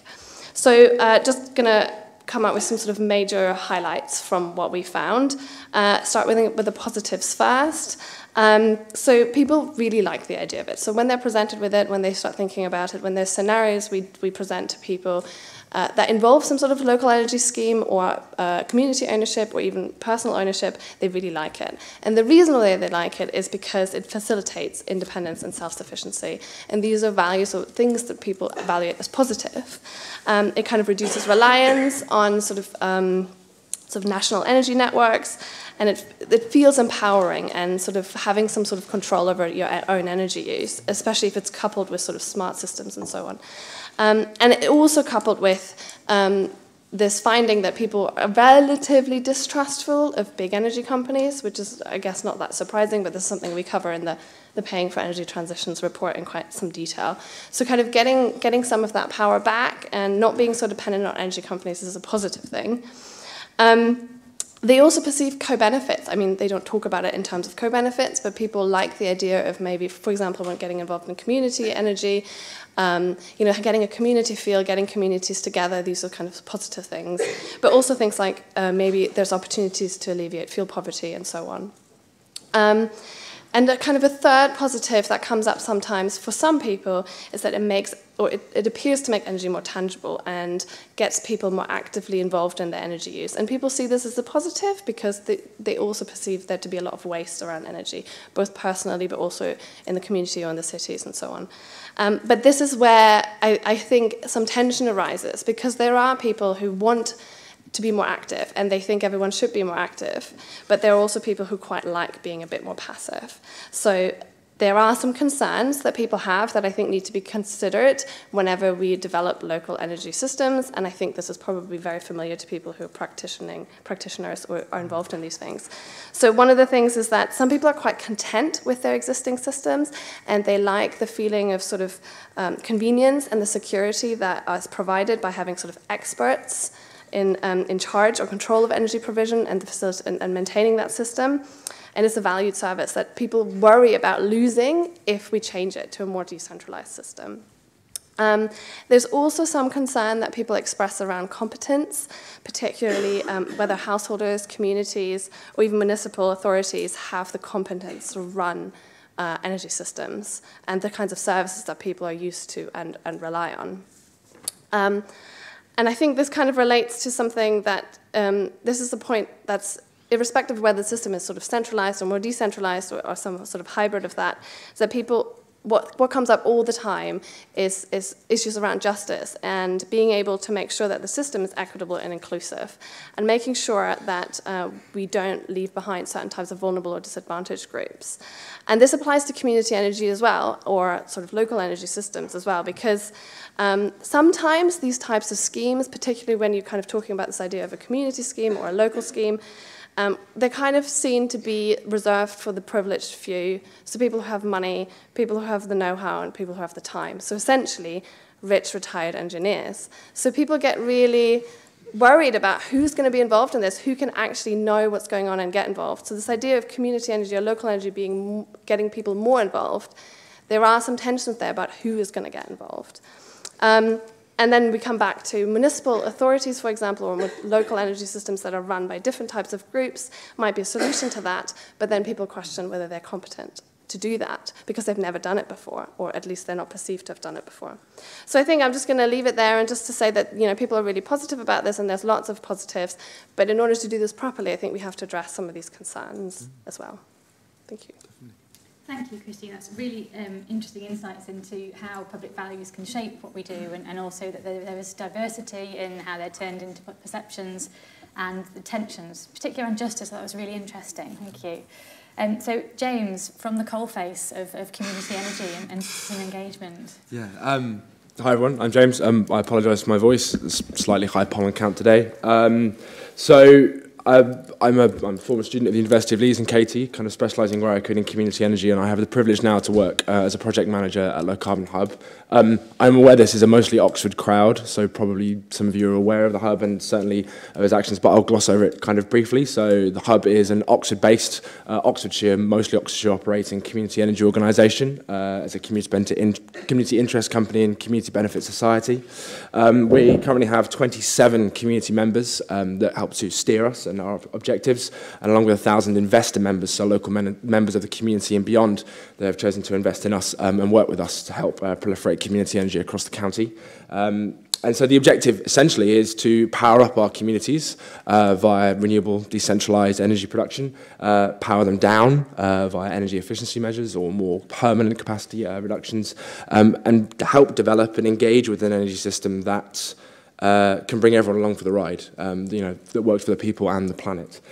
So what that slightly long preamble, I hope, begins to show is that the hub's journey, its actions, its conception, right to what it's doing now, has had the capacity and privilege to engage in and be part of multiple forms of citizenry action over the years. So whether it be on that individual level, so people who have chosen to invest and want to see renewable energy in their local communities, working for their local communities, whether it be people in with the schools and businesses we work with that have chosen that they want that school and business to lead on climate change, to lead on local energy. They've taken to take that next step of an action and that next step of engagement. And then, of course, up to that level of groups, bands of citizens working together and coming together to enact, more active change and, potentially, disruptive or effectual change on the energy system. Again, getting involved in decentralized renewables, going around informing local populace, working on energy efficiency, providing tools and materials for the local community to decarbonize and use their energy better. And what I think the reason that has been so successful in the growth of the hub and the community energy in Oxfordshire and around the country is because that engagement can show very tangible change, very easy to see change in your local community. You can see the solar panels that you invested in or your community group held to pay for or that you worked for or that you engaged in any form there. You can hopefully you can talk to your neighbours. Your neighbours will feed back on the fact that they got great advice on how to potentially change their energy supplier or look for different suppliers or maybe getting their own panel set up or any other engagement with the energy system or decarbonising their energy use. And I think it's those benefits that are so tangible and that make that engagement so easy, and hopefully engagement besets engagement. And I don't think it's just the economics to a degree, although that's helpful. Revenue streams that weren't there before for community groups that they can now access and potentially change besets change. But also maybe there's the social links as well, and I think it's something Christina alluded to a bit. But does community energy allow us to have connections and interactions in a community that we wouldn't if that community energy organisation didn't exist, or that drive to use energy better and the groups around that didn't exist?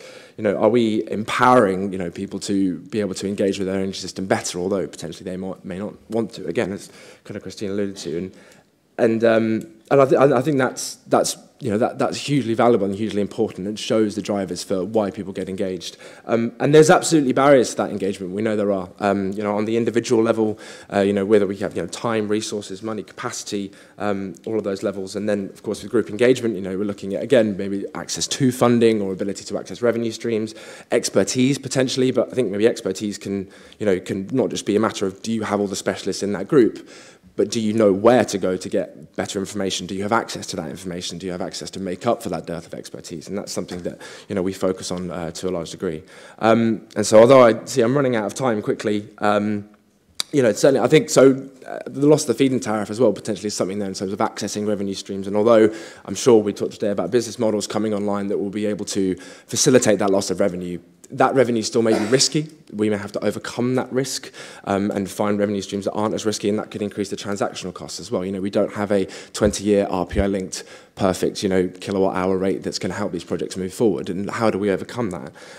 So despite the drops and chops in the feed-in tariff, despite the difficulties of engagement, we are seeing greater citizens' reaction. And I think that action, again, as I mentioned, can beset further action. Whether it can bring consumers along for the ride and bring a whole community forward, I don't know. I'm sure there are smarter people in this room that would be able to discuss that and bring that further forward, but that's potentially a question to discuss further on. But I think, community energy and community action that is built by it needs to play a part, is playing a part, and can play a part, because we need to ensure we're bringing as many people along for the ride, and we're listening to that concern, and we're listening to that, issues that we may have with it, because those communities are already living in a world where there is decentralized renewables around, there is energy efficiency going on, and how would they like to utilize that slow build-up of, what we'd like to see as a decentralized local energy system moving around them.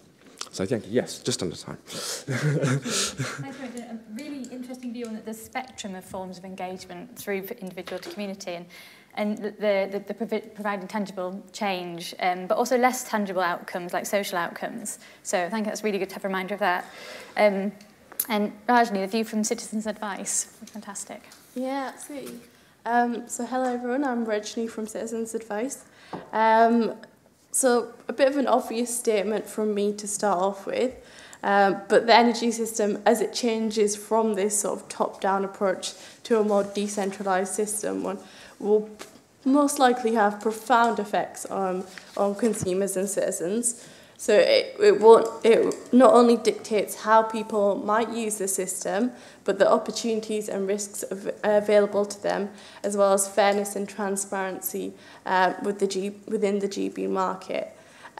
So the energy consumer and citizens will likely play a role in local energy, whether that's through generating, selling or buying energy, or being flexible in how they do those things. So at Citizens Advice, because we're the statutory representative for energy consumers, we have expertise in almost every way that a consumer might engage with the energy market. That's right from energy networks to the retail market through to energy-related technologies that they buy. And our research indicates that some people have an appetite to generate and buy energy at a local level. So some forthcoming research puts concepts like peer-to-peer energy trading ahead of many other potential market models in terms of consumer acceptance and likability. But our consumer contacts data also paints a picture of the types of problems people are already coming across right now as they choose to generate energy.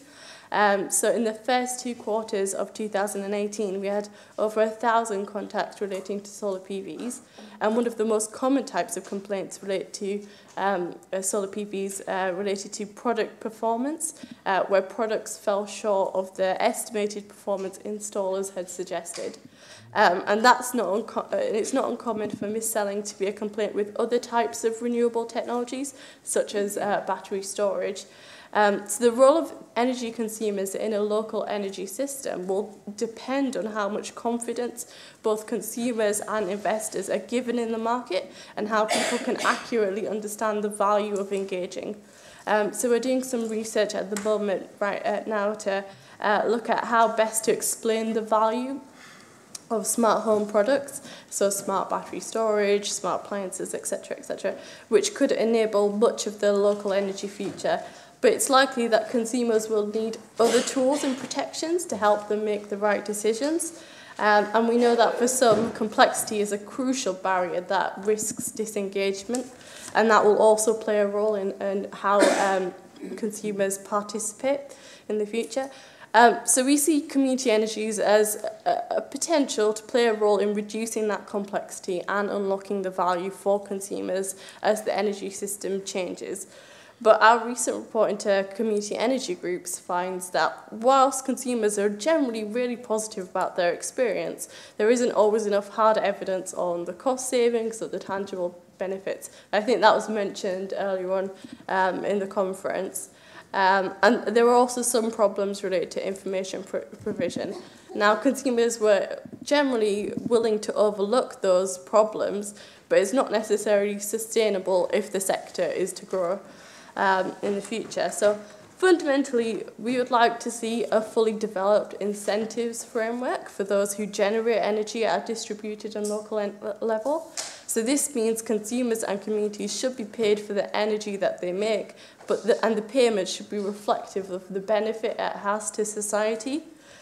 For an export tariff to work, it must be cost-effective for people and must not create perverse incentives in the market. So the Smart Export Guarantee, which the government announced earlier I think it was late last year, is welcome to fill that policy void, but the aforementioned issues that I've just stated need to be considered in more detail. If flexibility markets are developed at a local level, consumers could play another role in when and how they use energy to benefit the grid and our generation capabilities. These opportunities are dependent on what the market offers and how it can translate value to people. We want to see robust protections for consumers when they do engage, and this is something that Ofgem needs to look at when and if they choose to review their current regulatory framework. Finally, I'd just like to briefly touch on the decarbonisation of heat, which may well become a local energy issue. So I think this was also mentioned during the conference already. But the necessary changes to the system will be significant, and decision makers will need to engage consumers and citizens as that transition happens. And so it's really imperative that you have the right skills and resources at local level as the system changes and shifts fundamentally. And whatever vector is used for heating, consumers should have the same outcomes regardless. Thank you. A reminder there of the sort of profound implications of local energy across the gamut of parts of the energy sector, and the importance of fairness and transparency during that process of change, but also the real challenge of complexity for citizen engagement and the need for customer protection across the whole gamut of systems. Thank you.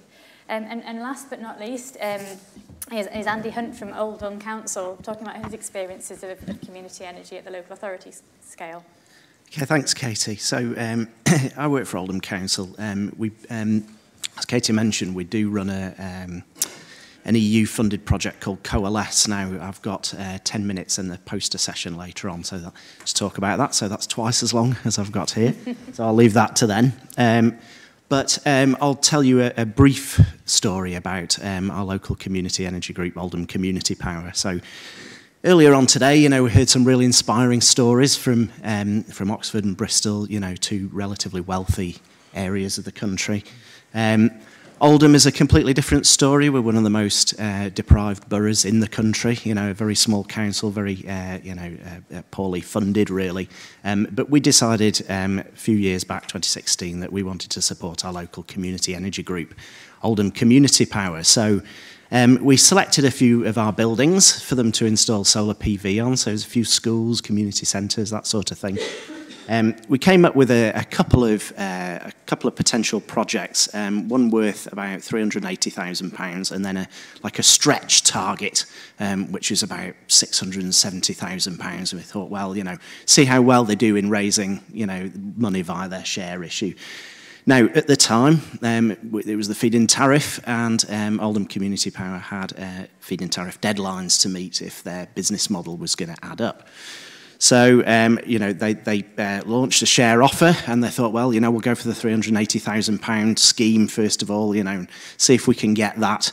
And they had 6 weeks to raise the money. And after about 4 weeks, they had managed to raise about £20,000. Now, as a council, we did struggle to get the sites in the first place. The schools were quite suspicious of the business model. They you know, struggle to actually understand it. You'll be getting discount electricity, not free electricity. You'll have to pay Oldham Community Power. But we did get them on board. But when we realised that Oldham Community Power weren't actually going to be able to raise anything like the amount of money, you know, we sat down with them and they said, well, what's happened? And they said, well, you know, we've been out there talking to people, and, you know, people just don't seem familiar with the concept of community energy. You know, one of the directors had a resident say to him, look, this is Oldham, you know, you give us money, not the other way around, you know. You're trying to, so, well, you're selling us shares in something, what's this, you know, we can't see any solar panels. And another resident complained to the police that it was a scam, and the guy phoned me up, and he's like, I just can't get the police to take any notice. And I said, well, that's because it's a genuine scheme. Oh, right, well, we haven't seen it advertised well, it's been in the papers. Well, you should have put it on Granada Reports, because that's all we watch in this house. Anyway.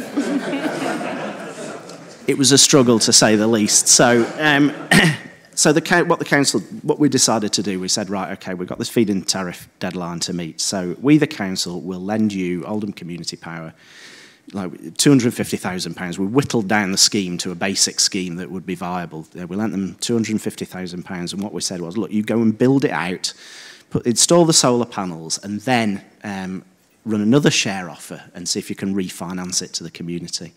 And that's what they did. So we managed to meet the feed-in tariff deadline with this scheme.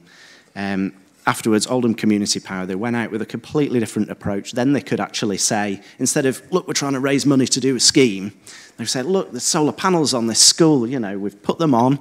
You know, now we're selling shares in this, and you can buy a share of it as a resident. And you know, the only problem we've got is at the minute the council owns the shares, so it's the council getting the benefit. So we don't want that. We want the community to get the benefit. And they had a lot more success. And surprisingly, you know, I was, you know, anyway, I don't know about the reputation of the council, but they had a lot more success. And the loan that we gave them was over 2 years, and what we said was that at the end of the 2 years, any loan that wasn't repaid, we'd just convert it into normal shares so that the council would end up as a shareholder, like a backstop, if you like, if I could use that word. Oldham Community Power managed to raise, in the end, £150,000, which for Oldham we consider to be a huge success. You know, one of the poorest boroughs in the country, and now, you know, 3 years on, we're now talking to Oldham Community Power about potentially doing a phase 2. The council can't have a bigger shareholding. We've got £100,000, but we've got some of our strategic partners, you know, the police, fire, some of our key partners in the borough are interested in backing the scheme in the same way. And we're hoping that, you know, we're going to, again, become the biggest community energy scheme in Greater Manchester, which we did have that crown for a while. But when I tell this tale, what I always say at the end of it is, look, if we can do it in Oldham, anybody can do it. Thank you.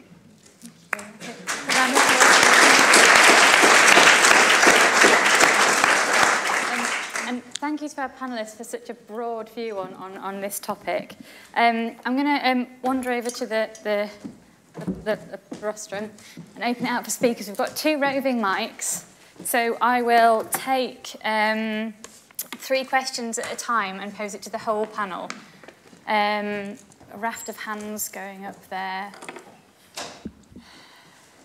I've read too much research on the skew of people asking questions and the response following questions.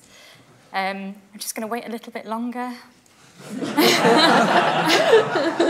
Anyone else wants to ask a question? Okay, right.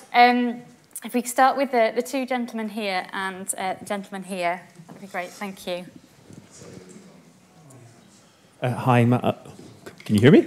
Yeah? Yes. Ian Cairns, working on the research project for UKERC Finance and Community Energy, and I'm at Strathclyde University. If we look at other countries that have advanced sort of community energy most effectively, they tend to do it through a combination of different things. So if you're thinking about Denmark, perhaps, then it used a combination of a feed-in tariff and then local rules which said that ownership has to come within a certain area, and then more sort of public ownership of like the energy infrastructure and various kind of ways. And my question is, to what extent would this be able to be, these kind of results be able to be achieved within the UK without that type of support? Thank you. And the gentleman in front. John Cape from iPower. We've had earlier on today discussion of Ofgem with its strategic charging review, which Ofgem's brief does centre on the concept of fairness, and fairness has several different tangents to it, in that on the one hand they can think we don't want a lot of poor customers stuck on the end of a stranded asset network because everyone else is doing fancy things and low-income people aren't, and therefore they get charged a fortune. So they have a charging review which can be seen as constraining on new energy models. On the other hand, fairness can mean, in an economic sense, that economic costs should be transparently charged in relation to the actual economic costs of that service provision. And those are 2 sort of countervailing concepts of fairness. I suppose the first question is, any comments from the panel, anyone, how that will or should play out, but whether there's been any research on customer attitudes to fairness as we move into this new energy transition. Thank you. And a final question down in the front. Yeah.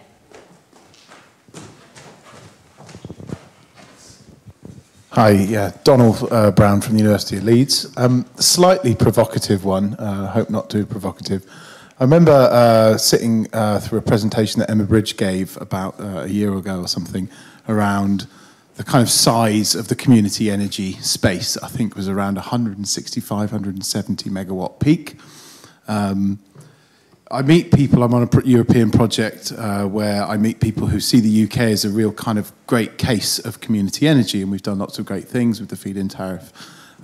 Given that the kind of scale of what community energy has been able to do versus its sort of visibility and tool as a kind of advocate for this with citizens and communities, do we see community energy as actually being about delivering volume, or is it about changing the national conversation around energy as being the main impact that it might have?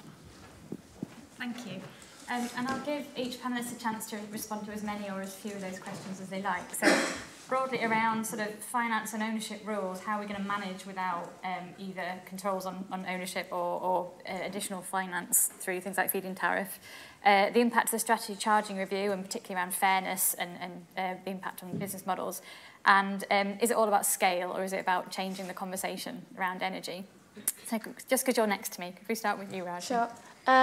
So on how we could manage without FITs and other sort of support mechanisms, I guess it's about sensing the opportunities at a local level and where the value could be derived.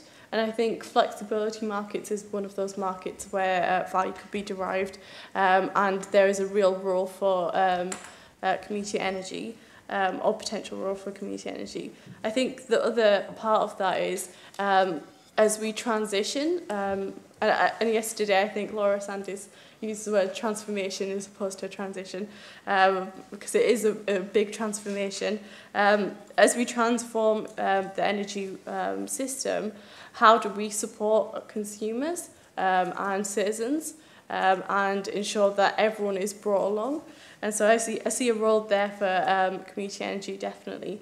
So it is about identifying the right models and the right needs and identifying the right value streams. In terms of consumer attitudes to fairness, I know there has been some work done around fairness and energy justice.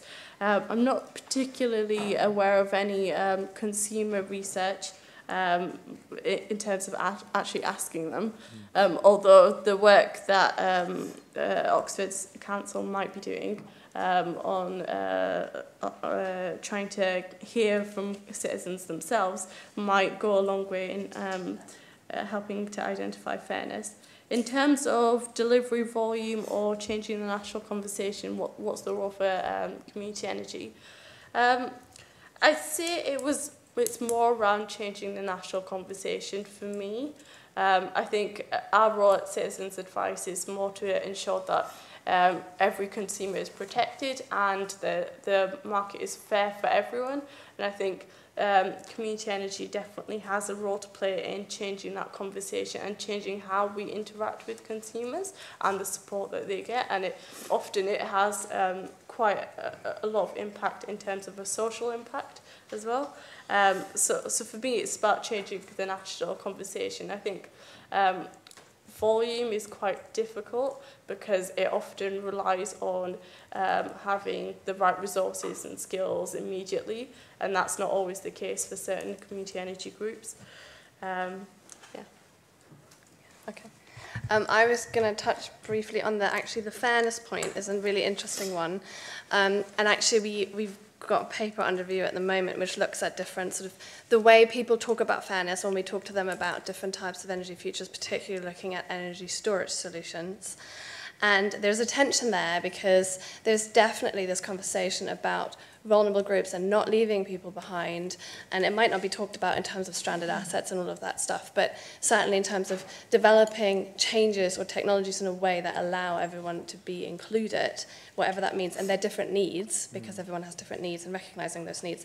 But there was another type of discourse which is very different, which is if you're going to invest in these technologies, people should see a return, and it would be unfair to ask people to invest in these new technologies without getting anything back. And those two discourses do not sit comfortably next to each other. So there's a tension there, and I think you could probably, I mean, this was qualitative research, so I wouldn't feel comfortable saying, you know, there's this many people that think this, and this many people this, and some people are ambivalent, and so on. But I think there's certainly people who fall on either side of that, but there's certainly people who believe both. And this, it's up to us, I don't know, all of us to work out where we make that work. So I think it's an interesting, the whole fairness issue is a really interesting thing. It has so many different angles. And I do think also that people are they're sort of certainly aware of it when they start deliberating about these ideas. The other thing I wanted to say about community energy, which I guess is one form of local energy, there's different types, there's different forms, but I agree it's probably not just about scale, but I do very much believe, I'm a big advocate of we need a better national conversations about energy transitions or where we're going and energy futures, because when these things happen, like local energy projects get introduced or people start talking about them, or we are told you're going to have a smart meter in your home, people don't know where to place that.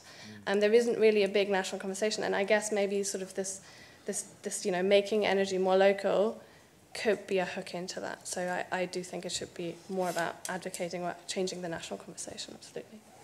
Yeah, I don't think there's too much more that I would disagree with and maybe not try to cover there. But I mean, certainly, although we talked a bit about the fit, you also mentioned kind of a need for local ownership of the system in Denmark. I mean, that could be a concern. We could build a market, we could build a system which is able to, value flexibility, demand, local decentralized generation. And then we see a huge expansion in those markets with large companies buying up huge swathes of roof space and being able to, benefit from these added revenue streams. I don't know, but how do we prevent that? Do we need to, say we need X amount of local ownership? Do we need to, find a way to conduct that? Because that has the capacity. It almost happened, I think, with Ofgem were, I think, picketed by a number of large-ish, maybe not necessarily this room, producers that wanted to move some of the capacity from the remaining feed-in tariff into the larger band because it had hit its cap. How do we stop that from occurring at multiple points down the line with new revenue streams or new forms of funding? So that's maybe a conversation that we need to have in terms of that local ownership, not just those funding streams. I think there's not much more I can add in on the fairness argument there. I think you guys have absolutely covered that. That's fantastic. And I think, in the role of community energy, it's, it has reached a kind of substantial size. I hope it continues to proliferate, but my limited understanding is thus far it has been an influencer, it's been a demonstrator, it's been a kind of a look what we can achieve, and maybe it will continue to be that. Maybe it should only continue to be that, and we need to see large scale change across the entire system with community energy demonstrating how things can be done, how communities can be integrated, how consumers can be integrated. They can provide those tangible hooking points for the discourse to occur that we are building an energy system that is fair and that works. But whether they will continue to provide a significant portion of the generation or of the tech or of the assets in that system, that might not be the case. I'll just comment on Ian's and Donald's questions, really, because I think they're related. Talking about other countries and the situation there, the Coalesce project has been really interesting. We've got 7 countries, so there's the UK, we've got Germany, Spain, Bulgaria, Italy, and Romania. And as you might guess, in the Eastern European countries, there's not a lot of community energy, although there is some, although they don't really recognise it as community energy. But out of the partners, they seem to view 3 of the partners in particular as being very successful when it comes to community energy in different ways. So the UK is seen as absolutely one of the more successful ones, Germany and Spain. Now in Spain, they've got a lot of sort of traditional energy co-ops which serve sort of outlying villages where, which are kind of off-grid otherwise. So it's a particular kind of energy co-op. In Germany, they've been very successful. The legislation has favoured them there, just like it has in Denmark. We don't have Denmark, but Germany's in a sort of similar situation. What we do find, though, is that because of this very specific sort of legislative framework in these different countries, there isn't necessarily anything that you can just lift up and transfer to all of the partners, but part of the project is a peer review process where we identify best practice and see where it can be transferred. Now, one particular thing that came out of Germany was the idea of professionalisation of the sector. Now, there are some organisations there which have managed to achieve a scale. They're not commercial energy companies; they're still co-ops. but they have achieved a scale where they can start getting economies of scale, you know, that they're actually paying people. They're actually paying people. You know, they're that successful that they can actually employ people, although they still suffer from a lot of the, you know, the problems that smaller organisations suffer from, you know, people getting good at the job and then just moving on to a big energy company, that sort of thing. But, you know, I think that professionalisation of the sector, I think that's quite relevant to our sector over here, you know, which brings me on to Donald's question. So, you know, are we talking, when it comes to community energy, can it achieve scale? Is it about changing the conversation? Now, you know, personally, I think the 170 megawatts is pretty damn impressive, you know. Okay, it might be a tiny part of the whole, but that is, you know, it's serious amounts of power. Now, that has been achieved by a lot of voluntary groups. In Oldham, we do see, because we're a very poor borough, we see the development of community energy as part of the wider low carbon sector is a key aim and an opportunity for our residents to gain training, employment in this rapidly growing sector. It's definitely an opportunity. And we've worked with Community Energy England and a number of other stakeholders to develop the UK's very first community energy apprenticeship standard. So we've developed a level 4 apprenticeship standard, 2-year apprenticeship standard that's now adopted at national level. We're working with some organisations to put in place endpoint assessments and that sort of thing. So we believe that the sector can be professionalised, and that, I think that can lead to scale of delivery. But I think the key thing that community energy has over everything else is that it can change the national conversation. And I think we're in a unique position at the moment. We've not only got, you know, we've got Extinction Rebellion, we've got Greta Thunberg, we've got all sorts of stuff going on. David Attenborough, you know, has obviously changed the conversation on single-use plastics. He's going to do it again on climate change. There's a lot of young people getting into this at the moment. We've also got, you know, nobody's mentioned it apart from Patrick earlier on, but we've got Brexit. Now, you know, I hate to say it, but this concept of taking back control is very, very appealing to a lot of people. And isn't community energy doing just that? What could be better than a community owning the means of production of its own resources? There's nothing that gives it more independence than that. And I think that this is a very, very potent mix. You know, and I personally think that community energy has got a very long way to go, you know, and a lot of potential yet. Thank you. I will open it up for 3 more questions. And we've got a lady there, a blonde lady there, and a lady at the back. Thank you. Willis from University of Exeter. I think we're all really good at talking about the positives, about promoting community energy, about decentralised renewables and so on. But energy transformation is also about stopping doing things.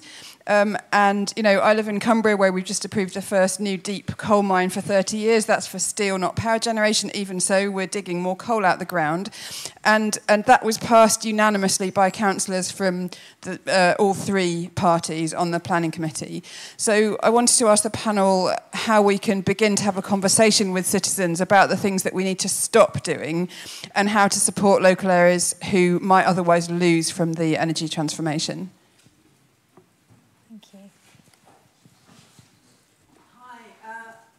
The Smith, I'm the chair for Coalition for Community Energy in Australia, and I'm really interested in the idea that what would happen if more money went through and resources went through to communities. And I love the idea of Oldham Council being the, let's not say backstop, but something like that, you know, fallback for communities that are trying to do the right thing, but obviously need somewhere to fall back on. And probably with the perspective that local government plays a weaker role in Australia, so our community energy sector's emerging more. And just to quickly offer the perspective that one of the things community energy is doing is exploring the new landscape in ways and exploring new values that the commercial sector simply won't do. So that's a bit more than the national conversation. So. And then finally, lady over there.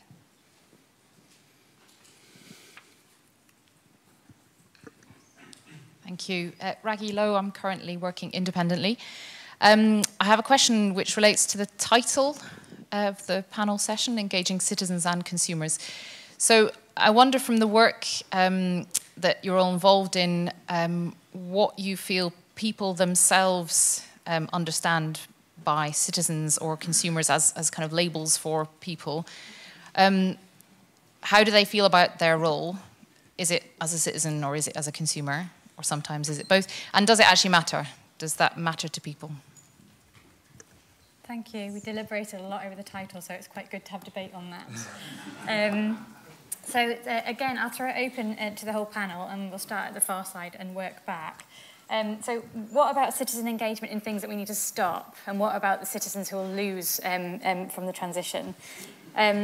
What if there was more money channeled directly to communities? And how do people view themselves in the transition and their role and the labels? And does it matter? So we start with Andy. Okay, yeah, stopping coal, yeah, absolutely. I find it really interesting that at least a couple of the community energy movements or projects that I know of came out of opposition to fracking. So there was, I can't remember the one down south, which was the original one, but the one in Salford certainly came out of it, you know. And ironically, Saddleworth Community Hydro, which we've got in Oldham, actually came out of opposition to a wind farm. Don't talk. You know, of course, there would have been megawatts of wind, and they've got 60 kilowatts of hydro. But anyway, you know. But yeah, I think that for communities who want to reject something, there is a feeling that they need to be offering something positive instead, you know, and community energy is a great way for them to do that. You know, it's like, okay, we're against that, but we're in favour of this. You know, it seems to work for fracking. Whether it can work for coal, I don't know. But yeah, it could be a catalyst, I think.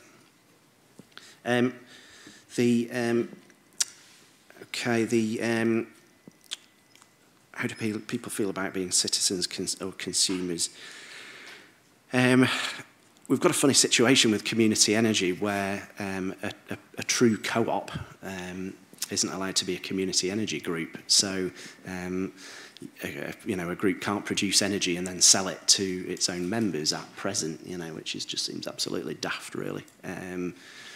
So, you know, people could be members of the co-op and consumers, you know, participating in that way. You know, consumer is such a sort of dry term, isn't it? I don't personally. Do you like being a consumer? I don't know. It's not really. A citizen, you know, comes with. I think it comes with agency. You know, the implication that, you know, you've got rights, you've got responsibilities, you've got the potential to do things. In Coalesce, again, the term community energy doesn't mean anything in some of these countries. In Germany, they call it citizen energy. In Spain, they're calling it energy for people, by people, you know. So, yeah, it's a really interesting one. And just the point about the public sector being a backstop for community energy, yeah, I think we're trying to expand it in Oldham to, you know, to include other, you know, even private sector partners. But I think if big, powerful organisations can almost provide a fertile ground for a community energy group to flourish without being so much under pressure, you know, that's the best thing that we can do for them. So, yeah, so try and dilute my notes. So in regards to stopping, I'm sorry, but the question here, is it a matter of, would you be able to expand a little bit more? My apologies, I'm struggling to, is it, so the concern, so we're still digging coal out of the ground to be able to get to steel. Is it a matter of communities still want their steel spoons and they still want their steel knives and they still want to move forward with that kind of stuff? Or am I completely missing the bar there? I mean, the point for me is that, you know, as in, you know, deprived areas of Cumbria and Oldham are two different deprived areas in the northwest that depend on the jobs that are available there. And if we start saying you can't have these high carbon jobs, or, you know, we're going to stop doing what you depend on. I mean, you know, look back to the 80s and what happened when the coal mines closed then for very different reasons. So it's all very well having positive views about community energy, but how do we work with communities who might, for very valid reasons, be attached to a different energy vision?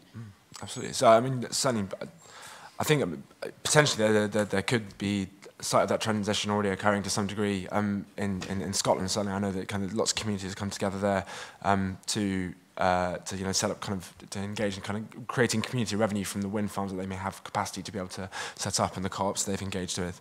I mean, potentially this would be an element for citizen advice, but thinking about how we get ahead of that, and I don't know whether this is a role for community energy or not, or maybe it's a push, like you could go on and do this. It's, maybe are we looking at, do we need to look at retraining? Do we need to look at, be actively going out and seeking those people that have the potential for job loss, not just through, needing to stop those elements, but through greater automation, greater potential changes in our manufacturing or other sectors. Beyond that, I'm not too sure where community energy might be able to play a role. And again, I'm sure people will be able to jump in on that one. My apologies for needing the clarification. I just wanted to ensure I was trying to find something useful. I think, I would completely agree in regards to consumers versus citizens. It almost goes and you jump from passive to active almost in that slight change of word. One thing I have found in my time, I've been very privileged to be able to go and talk to schools about how they're consuming energy and what they think about, and certainly it does take in this case an hour session to be able to move students from secondary schools and primary schools from feeling like a consumer to a citizen. It takes a kind of a potentially quite a not a drawn out process, but a process to be able to make them realise that, oh, okay, I am responsible and active and engaged in my energy system in all of these ways. So it's, although there absolutely needs to be potentially a differentiation and maybe more of a active use and more agency in the responsibility consumers or citizens have, however you choose to class them, do we need to engage with, and can community energy provide more ways of engaging people in realising that they are citizens and not just consumers, that they have agency and activity to be able to offer? I certainly think that it can. How we continue to proliferate that, I'm sure is a matter for continued discussion. I think I'm good there. Would anyone else like to jump in? I was just going to say a couple of things. One, this idea about talking to people about what we need to stop doing. I think to some extent on a higher level, people are kind of on board with certain things, perhaps not totally, but the key issue obviously that you're alluding to here is jobs and sort of economic security and all of those things. And I actually quite like that link to the other question that was asked about what would happen if we give more resources to the community level. And actually, if you combine talking to those communities about change with more resources and can talk about what that future might be, which is a little bit, it's not exactly what's happening in South Wales at the moment with what Nick presented earlier in terms of the big steel steel construction going on there and changing the way that energy is provided, but also, people do perceive threats to their jobs. And I think ultimately, being from Cardiff at the moment, coal, going back into the coal mines isn't perceived as negatively as anywhere else in the country because it's associated with economic prosperity. So I think, it's going to be a difficult trade-off, but if you combine it with talking to people about what they value and what they want to see, and maybe even combine it with resources, and that doesn't necessarily have to be financial, well, it should probably be financial resources, but also giving them access to expertise and giving them confidence that, their communities matter, then I think that would be really good.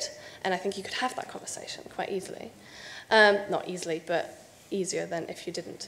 The other thing I was going to say about this question about whether people see themselves as citizens or consumers, I think my immediate response is that it depends on how you engage them.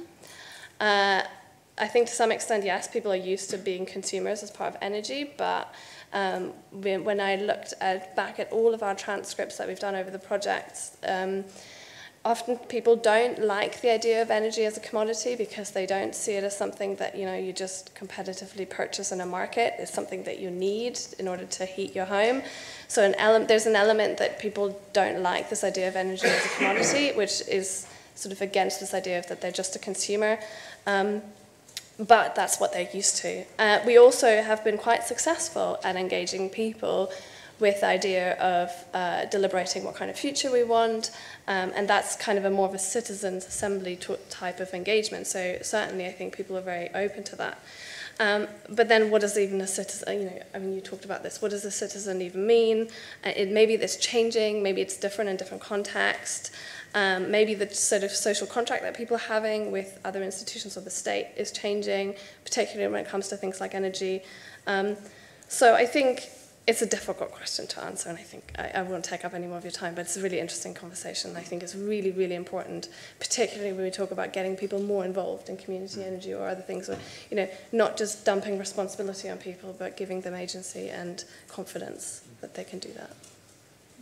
Yeah, so I wanted to focus more on what would happen if money went to local authorities, or if you had a sort of backstop for local authorities. So I think this transformation of the energy market, one of the core risks here is that you do leave people behind, and that's for a number of reasons, including whether they have the agency to have certain technologies within their home, or whether they have the money to get those technologies, or what the market models look like and how applicable those market models are for certain people. And it's quite possible there might be local issues, so you might have certain vectors that are only available in local areas for heating, for example, and that might affect market models and things like that. So I absolutely think it's necessary that there should be some sort of additional support if there are people left behind, and that additional support could come from like a local authority or a local level. Or it could come in another form, but there does need to be that support there for those who are left behind. On the question about citizens and consumers, for me it's very much about power dynamics. So if a person is in a situation where they have a sort of asymmetric information, or they have less knowledge, less capacity or ability to do something, then often they will feel like a consumer, and often they will need the protections that are associated with being a consumer. And I think you could theoretically be a consumer within a community energy model, just as much as you might be with like a big six energy company. So it's very much about how much information you get and how powerful you feel in that situation for me. Fantastic, thank you. I think we've got time for a couple of quick questions. One question here, any other last questions, and one question in the middle. Thank you. Yeah, Keith Bell, University of Strathclyde. I think, Christina, I think you mentioned one of the things that the people you talked to liked was self-sufficiency. So I just wondered what happens to everyone else when the people who can afford to be self-sufficient become self-sufficient. And one last question in the middle here. Thank you. Hi, David Elms from Warwick Business School. It's a question about sort of polls and surveys. As we've gone from sort of big energy to local energy, when we had big questions, we could do national surveys, national polls, and so on. Everything that you've said that says so far says, well, when you're looking local, it's very different. And so the question is, do we sort of know how to understand what people want in a local context, and do we have established repeatable methods for doing that in a consistent way? Thank you. So again, tackle as much of this or as little as you like, but some concluding thoughts on self-sufficiency and distributional justice. So if some are self-sufficient and others aren't, what's the implications? And how do we understand public perceptions at a local scale? So we'll start this end. Thank you. Okay, so the first one on self-sufficiency, I think you can see the immediate risks with someone becoming self-sufficient and certain, the way things are funded at the moment, so certain fuel poverty schemes like Warm Homes Discount, Eco, that kind of thing, they're all funded through bills, through energy bills. So if someone becomes self-sufficient, there is like an issue around how you make sure that there's equity in who's paying for certain types of bill support. On the polls and surveys question, do we understand what people want at a local level? Probably not. We're probably not had this sort of research at a local level, and you can see how issues might be very, very different and how issues might change over time as well. So what might be true right now in a local area might be very different in the future as certain issues emerge and certain climate change transformations happen to people. So I'd say it's probably not, and probably something that we need more of a focus on. So the question about self-sufficiency and what happens to everyone else, I mean, I completely agree. And I think when I talk about self-sufficiency, I think it's more of the abstract idea of self-sufficiency that people enjoy, but it can also be applied at different scales. So when you talk about energy security, this comes up about not depending on energy imports and things like that. So I think, you know, it's played a big role in Brexit, taking back control, all of that stuff. I mean, it's just something that people feel positive about, I think, when they first think about it. But that doesn't mean, I think, that people are aware of, well, not, and this is when they immediately bring up this sort of problem that, well, it's just for rich people who have time, who can afford to become self-sufficient. And most people that we've engaged, and this has been sort of hundreds of the different projects, I think, know someone who already has problems, for example, paying for energy, or would have problems with these new ideas that we might put in front of them. So I think it's quite easy for people to understand or take the perspective of someone who might not become self-sufficient. Now, whether that means that they don't think it should be an option for other people is a different thing. I mean, there's already unfairness in our system. I mean, the way that we currently pay for things is kind of quite regressive, you know, through things on energy bills and things like that. So I think, you know, people are aware that not everything can be 100% equal, but that it should at least, you know, that when we kind of consider these things, and when, you know, self-sufficiency is something that might be afforded by owning your own power generation, that we also think about, well, what happens to everyone else. So I think, I mean, that's certainly something that is important and that people recognise that. And the other thing I was going to say about national polls and how can we find out what people want if everything becomes local, I mean, just a note of caution, I don't think even national polls tell you that much. I mean, they tell you some things, but you can overinterpret them, and often they are. So, and also you can still do polls at a local level. But I think you're right. I think it's a deeper question about methods and how we actually engage or enable people to engage with these issues. So, you know, but also include them in decision-making, not that we get information from them and then someone else makes a decision, but I think it's about making the decision-making more inclusive. And that's a problem at national level, and probably even easier at local level. But I don't know the answer to that. It's just some other questions thrown back at you. So in the self-sufficiency scenario, is this person completely private wire? I don't need the grid, I don't need anything, I'm just going to sit here with my wind turbine? It could be a person, or it could be a community energy project. Okay. So certainly, I mean, there's potentially arguments around being able to, if that entire community went off, I imagine there's probably some arguments around, you know, having that connection to the grid, being paid for to potentially deal with risk or deal with upset from a consumer.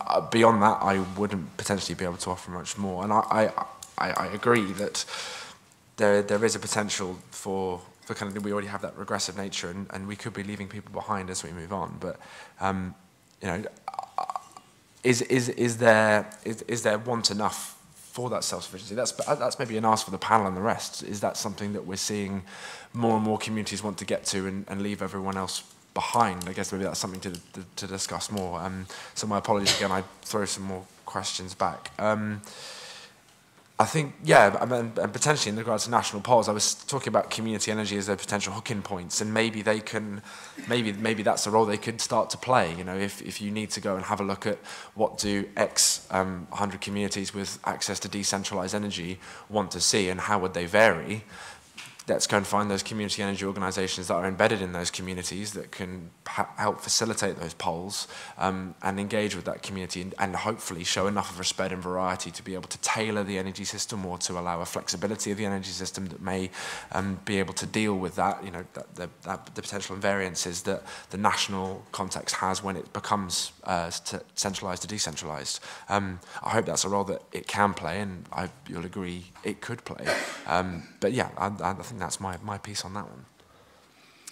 Okay, on the self-sufficiency, yeah, I think absolutely bang on. I think it all boils down to who pays for the grid. So, it's interesting in Greater Manchester at the moment. Our local DNO, Electricity North West, they've been having these thoughts. They've just gone, flipping out, everybody's installing private wire. What's going to happen to our grid? Who's going to pay for it? So they come up with this scheme that they call virtual private wire. And they're trying to get a derogation from Ofgem to actually test this. And the idea is that if you've got a solar array or something, and you want to supply a building that's just on the local substation, it's not very far away, then they can charge you a reduced rate to do that. So, trying to stop people from installing their own private wire, basically, and making the local, the DNO grid redundant. But of course, if you start charging people less for these virtual private wire arrangements, then the people that aren't using those arrangements are going to end up paying more. And it's the same with, people that can't afford solar panels, people in fuel poverty, they're going to end up paying the price of the grid, which people going off grid are no longer paying. So, yeah, it does beg the question, well, who's going to pay for the grid? Is it going to be a case of, in Germany, some communities have actually bought their local grid. The whole cities that now own their own grid municipally. Is it a case of local authorities buying the grid? Is it a case of the grid being paid for through national taxation? I think it's a really good point, and I think that this is definitely coming down the line. On local context, I think absolutely bang on again, really, but I think local authorities have a key role to play here. So, it was interesting this morning. Heard from Oxford, and they're interested in the co-benefits to decarbonisation. Well, in Oldham, we can't afford to just be interested in things. If we're going to have discretionary spend on low carbon, it has to be in the context of our local priorities. It has to directly relate to, creating jobs, creating employment. Maybe another environmental project might create an opportunity for social prescribing, care farming, this sort of thing. We've got mental health issues, physical health issues. So we cannot do low carbon projects in isolation. They have to be linked to local priorities. We're a cooperative council. We're one of a number of councils in the Cooperative Councils Innovation Network, and we have a cooperative model by which the council runs, and it has three pillars. One is thriving communities, which is all about communities having everything that they need in terms of their needs, their disadvantages. One is inclusive economy. Again, it's there's an opportunity for communities to own their own energy production, to participate in the jobs training, and cooperative services, which is really about public sector reform, and that's about doing things in a different way to get more social value, to enable people to participate. So it's not the council just pays to put solar panels on. It's like the community can do it itself, and we can support them to do it. And I think local authorities are the key there to knowing what their local communities actually need, and making sure that low carbon projects and programmes are fundamentally linked into those priorities and deliver across the whole range of social value. Well, thank you very much to our panellists. I just think that's a really broad discussion. Thinking about what consumers and citizens are, and how careful we have to be about treating them as one, and how we engage them can affect their view and their role of the system. And really thinking about the profound implications that energy transformation is going to have on citizens, and the sort of spectrum of forms of engagement and the spectrum of benefits that might come from it. But I think the thing that's struck me most about the discussion is how frequently justice has come up. And the not leaving people behind through this. So not just dealing with citizens who can engage, but thinking about all citizens and involvement and how they might benefit from it. So I just would like to thank our panellists once again for a really interesting debate. Thank you.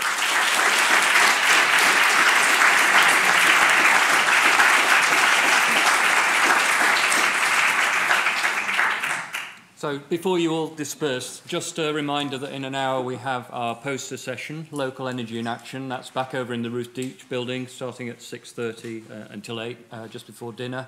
All of the posters, including one that Andy mentioned, are going to be spoken to in turn, so please do come for as much of that as you can and hear from the, I think we've got at least six exhibitors of posters, mainly from local authorities and a couple of universities and other organisations. So that emphasis on action will continue in that session. So I'll see you all there. Thank you.